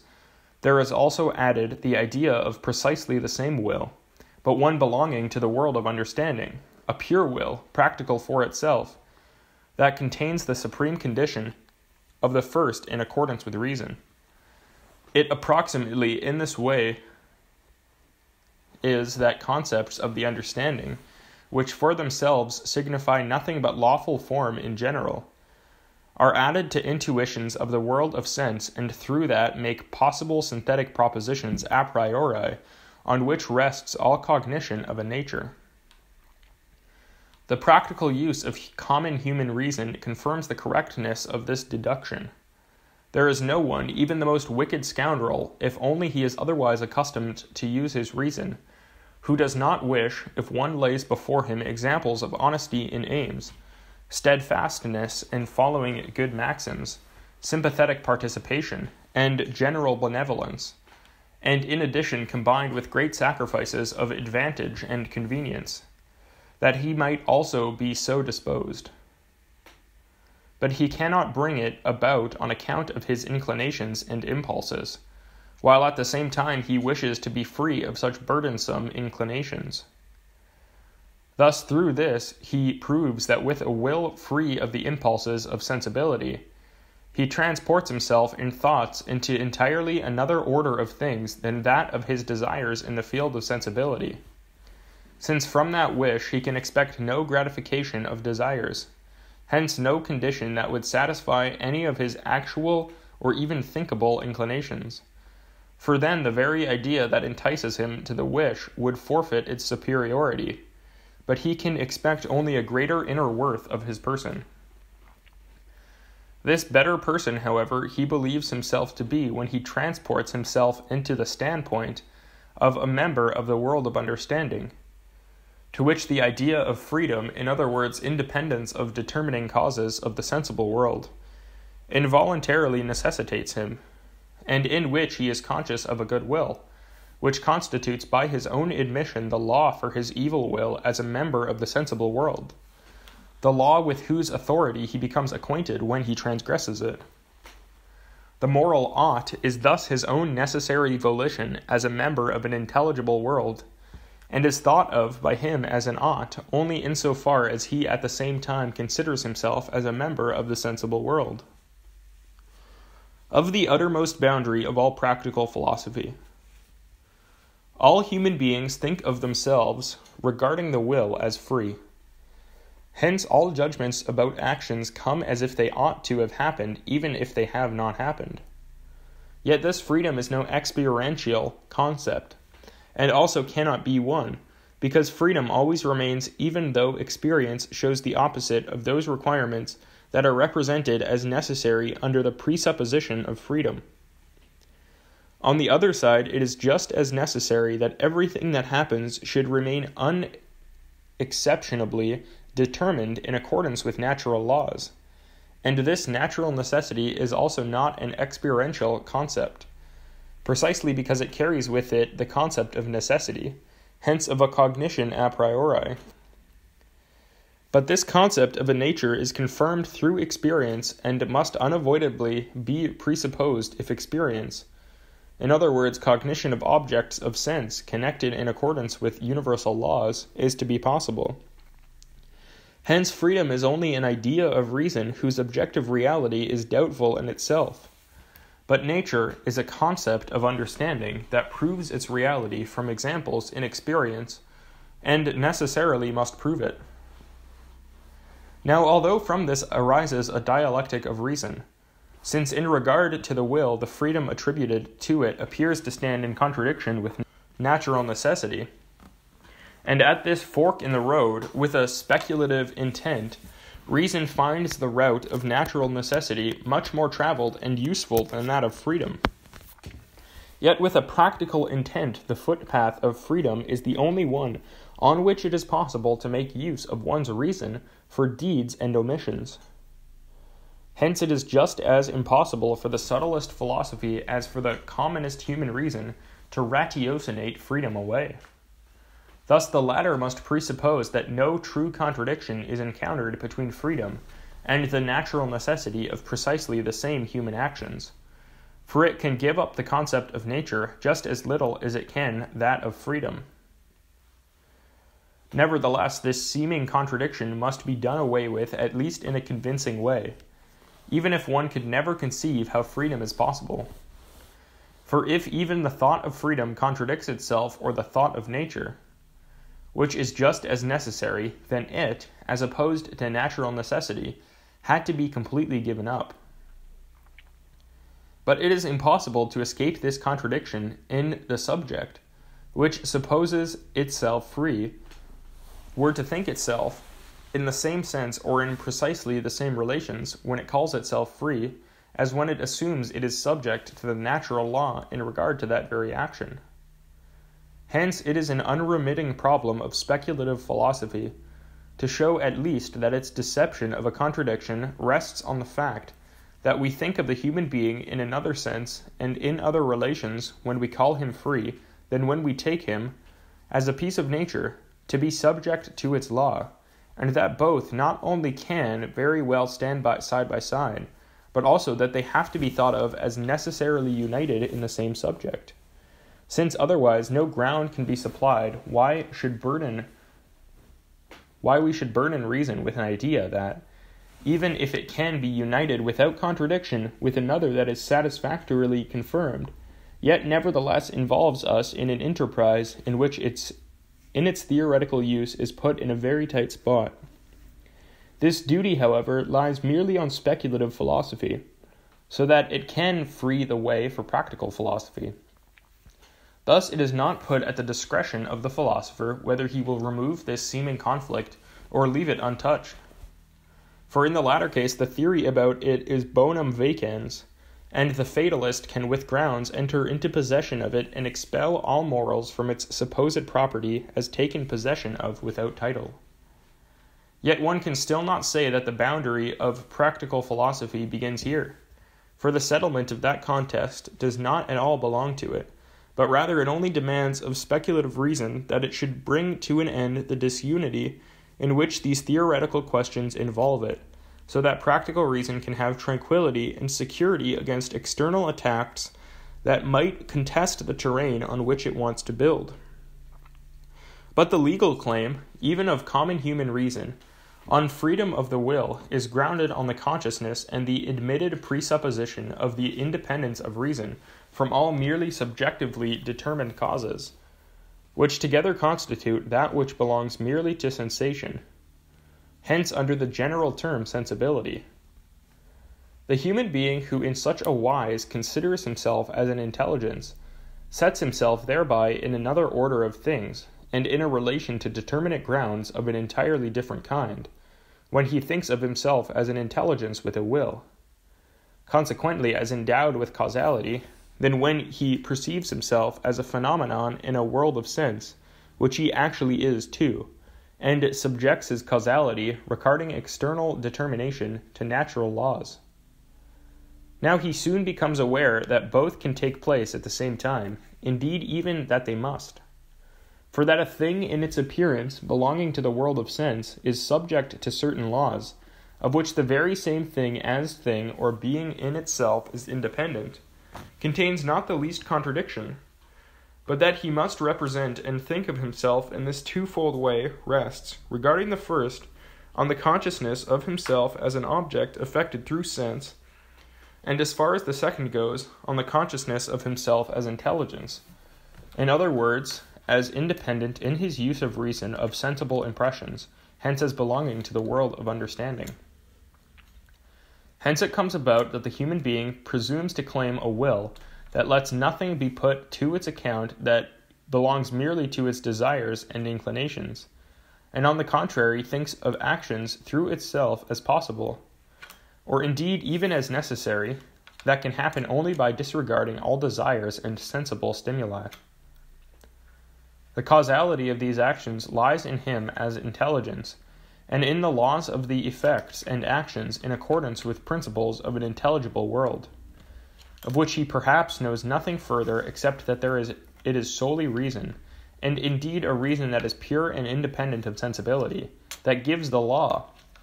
And likewise, since in that world he himself only as intelligence is the authentic self, as human being by contrast only appearance of himself, those laws apply to him immediately and categorically, so that whatever inclinations and impulses, hence the entire nature of the world of sense, stimulates him to, they cannot infringe the laws of his volition as intelligence,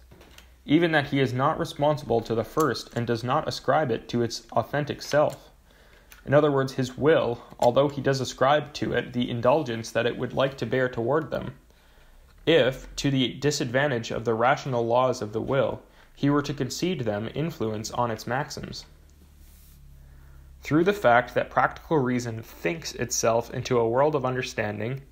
it does not overstep its boundaries, but it would if it tried to intuit or sense it into it. The former is only a negative thought in regard to the world of sense, which gives no laws to reason in determination of the will, and is only in this single point positive that freedom, as a negative determination, is at the same time combined with a positive faculty and even with a causality of reason, which we will call a will, so to act that the principle of the actions is in accord with the essential constitution of a rational cause. In other words, the condition of the universal validity of the maxim as a law. If, however, it were to fetch an object of the will, in other words, a motivation from the world of understanding, then it would overstep its boundaries and presume to be acquainted with something of which it knows nothing. The concept of a world of the understanding is therefore only a standpoint, apart from appearances, which reason sees itself necessitated to take in order to think of itself as practical, which, if the influences of sensibility were determining for the human being, would not be possible, but which is necessary insofar as his consciousness of himself as intelligence, hence as a cause that is rational and active through reason, in other words, freely efficient, is not to be renounced.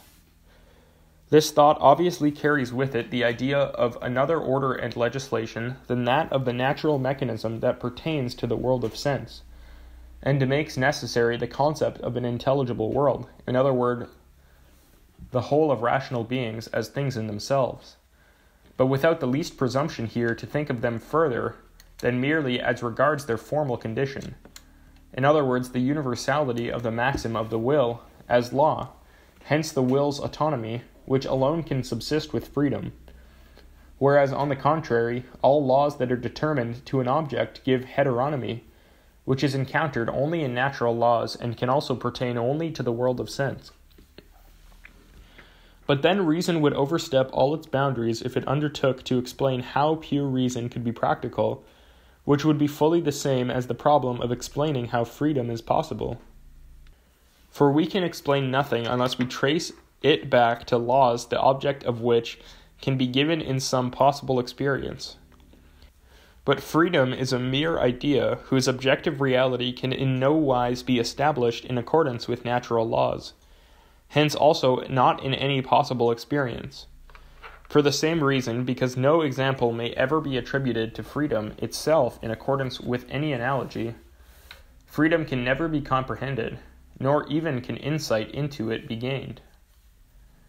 It is valid only as a necessary presupposition of reason in a being that believes itself to be conscious of a will, in other words, of a faculty varying from a mere faculty of desire,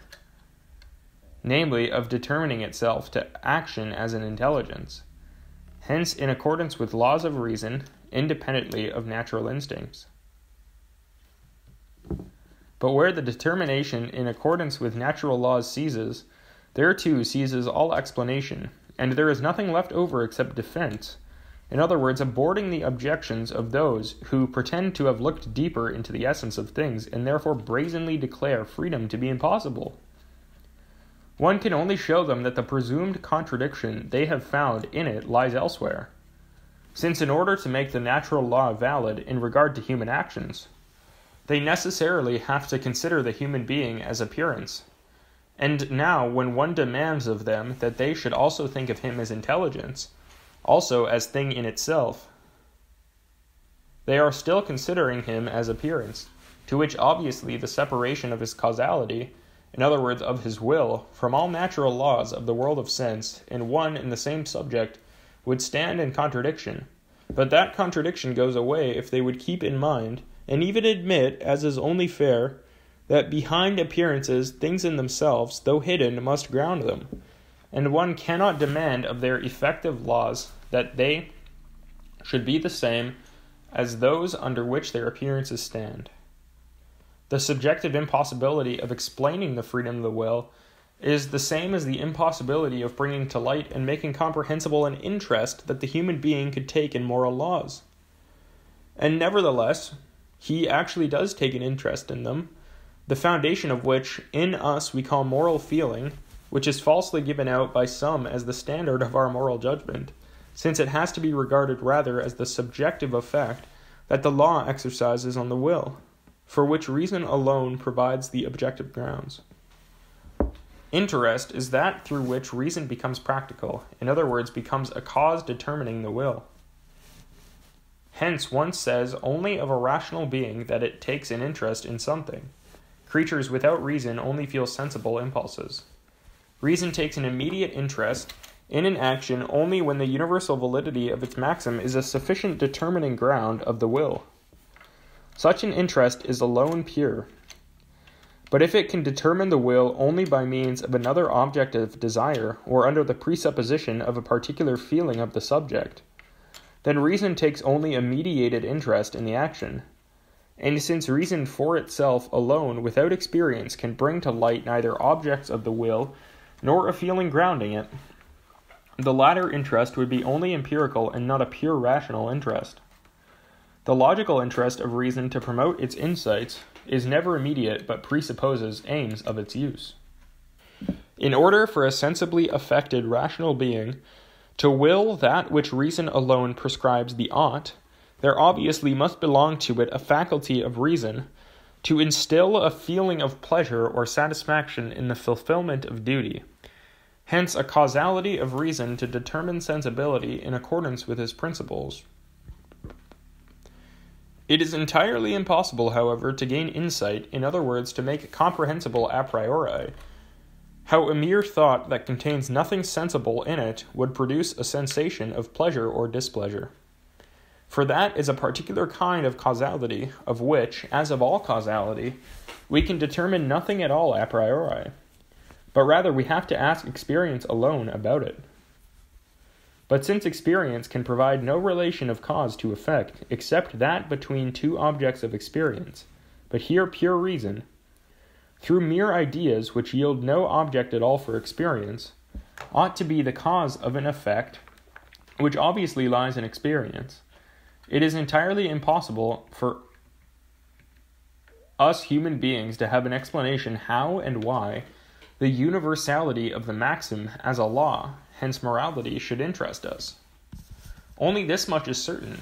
that it does not have validity for us because it interests us, for that is heteronomy and dependency of practical reason on sensibility, namely a feeling grounding it, which could never be morally legislative, but rather that it interests us because it is valid for us as human beings, since it has arisen from our will as intelligence,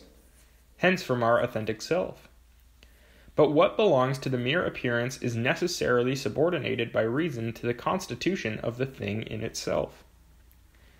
Thus the question, how is a categorical imperative possible, can be answered to this extent.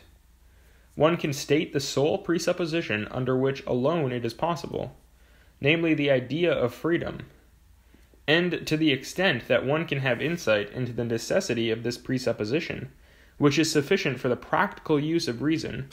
in other words, for the conviction of the validity of this imperative, hence also of the moral law. But how this presupposition itself is possible, no insight into that can be gained through any human reason. Under the presupposition of freedom of the will, its autonomy, as the formal condition under which alone it can be determined, is a necessary consequence. To presuppose this freedom of the will is also not only, as speculative philosophy can show, entirely possible without falling into contradiction to the principle of natural necessity in the connection of appearances to the world of sense, but it is also without any further condition necessary to impute to its practically all its voluntary actions. In other words, necessary as condition in the idea to a rational being who is conscious of its causality through reason, hence of its will which is distinguished from desires. But now how pure reason can for itself be practical, without any other incentive that might be taken from anywhere else, in other words, how the mere principle of the universal validity of all its maxims as laws, which obviously would be the form of a pure practical reason, without any material object of the will in which one might previously take interest, should for itself yield an incentive and effect an interest that would be called purely moral, or in other words, how pure reason could be practical. All human reason is entirely incapable of explaining that, and all the effort and labor spent in seeking an explanation are lost. It is precisely the same as if I sought to get to the ground of how freedom itself, as the causality of a will, is possible. For there I forsake the philosophical ground of explanation and have no other. Now, of course, I would enthuse about in the intelligible world that is left over to me, in the world of intelligences. But although I have an idea of it, which has its own good ground, I shall not the least acquaintance have with it, and also can never reach one through every striving of my natural faculty of reason. It signifies only a something that is left over if I have excluded everything from the determining grounds of my will that belongs to the world of sense, merely in order to limit the principle of motivation from the field of sensibility, by setting boundaries to it and showing that it does not embrace all in all, but that outside that principle I am still more. But I am not any further acquainted with this more. Of pure reason, which thinks this ideal, there is left over to me to be thought, after the separation of all matter, in other words, the cognition of objects, only the form, namely the practical law of the universal validity of maxims, and in accord with this, reason as reference to a pure world of understanding as possible efficient cause, in other words, as determining the will. Here the incentive has to be entirely lacking. It would have to be this idea of an intelligible world itself that is the incentive, or that in which reason originally would take an interest. But to make this comprehensible is precisely the problem that we cannot solve. Now here is the supreme boundary of all moral inquiry. To determine it, however, is already of great importance, so that on the one side, reason, in a way harmful to morality, does not look around in the world of sense for the supreme motivation and for a comprehensible but empirical interest, but on the other side, so that, in what for it is the empty space of transcendent concepts, under the name of the intelligible world, it does not beat its wings powerlessly, without moving from the spot and losing itself among figments of the mind. Besides, the idea of a pure world of the understanding, as a whole of all intelligences, to which we belong as rational beings, though on the other side, at the same time, members of the world of sense, is always a usable and permissible idea on behalf of a rational faith, even if at its boundary all knowledge has an end, in order to effect a lively interest in the moral law in us through the splendid ideal of a universal realm of ends in themselves, rational beings, to which we can belong as members only when we carefully conduct ourselves in accordance with maxims of freedom as though they were laws of nature. Concluding remark: the speculative use of reason in regard to nature leads to the absolute necessity of some supreme cause of the world. The practical use of reason in regard to freedom also leads to absolute necessity, but only of the laws of action of a rational being as such. Now it is an essential principle of every use of our reason to drive its cognition to the consciousness of its necessity, for without this it would not be cognition of reason. But it is also just as essential a limitation of precisely the same reason, that it can gain no insight either into the necessity of what exists or what happens, or into that which ought to happen, unless grounded on a condition under which it exists, or happens, or ought to happen. In this wise, however, the satisfaction of reason is always deferred through the constant questioning after the condition. Hence it seeks restlessly the unconditionally necessary and sees itself necessitated to assume it, without any means of making it comprehensible. It is fortunate enough if it can only discover the concept that is compatible with this presupposition. Thus it is no fault of our deduction of the supreme principle of morality, but only an accusation that one would have to make against human reason in general, that it cannot make comprehensible an unconditioned practical law, such as the categorical imperative must be, as regards its absolute necessity. For we cannot hold it against reason that it does not will to do this through a condition. namely by means of an interest that grounds it, because otherwise it would not be immoral, in other words, a supreme law of freedom. And thus we indeed do not comprehend the practical unconditioned necessity of the moral imperative, but we do comprehend its incomprehensibility,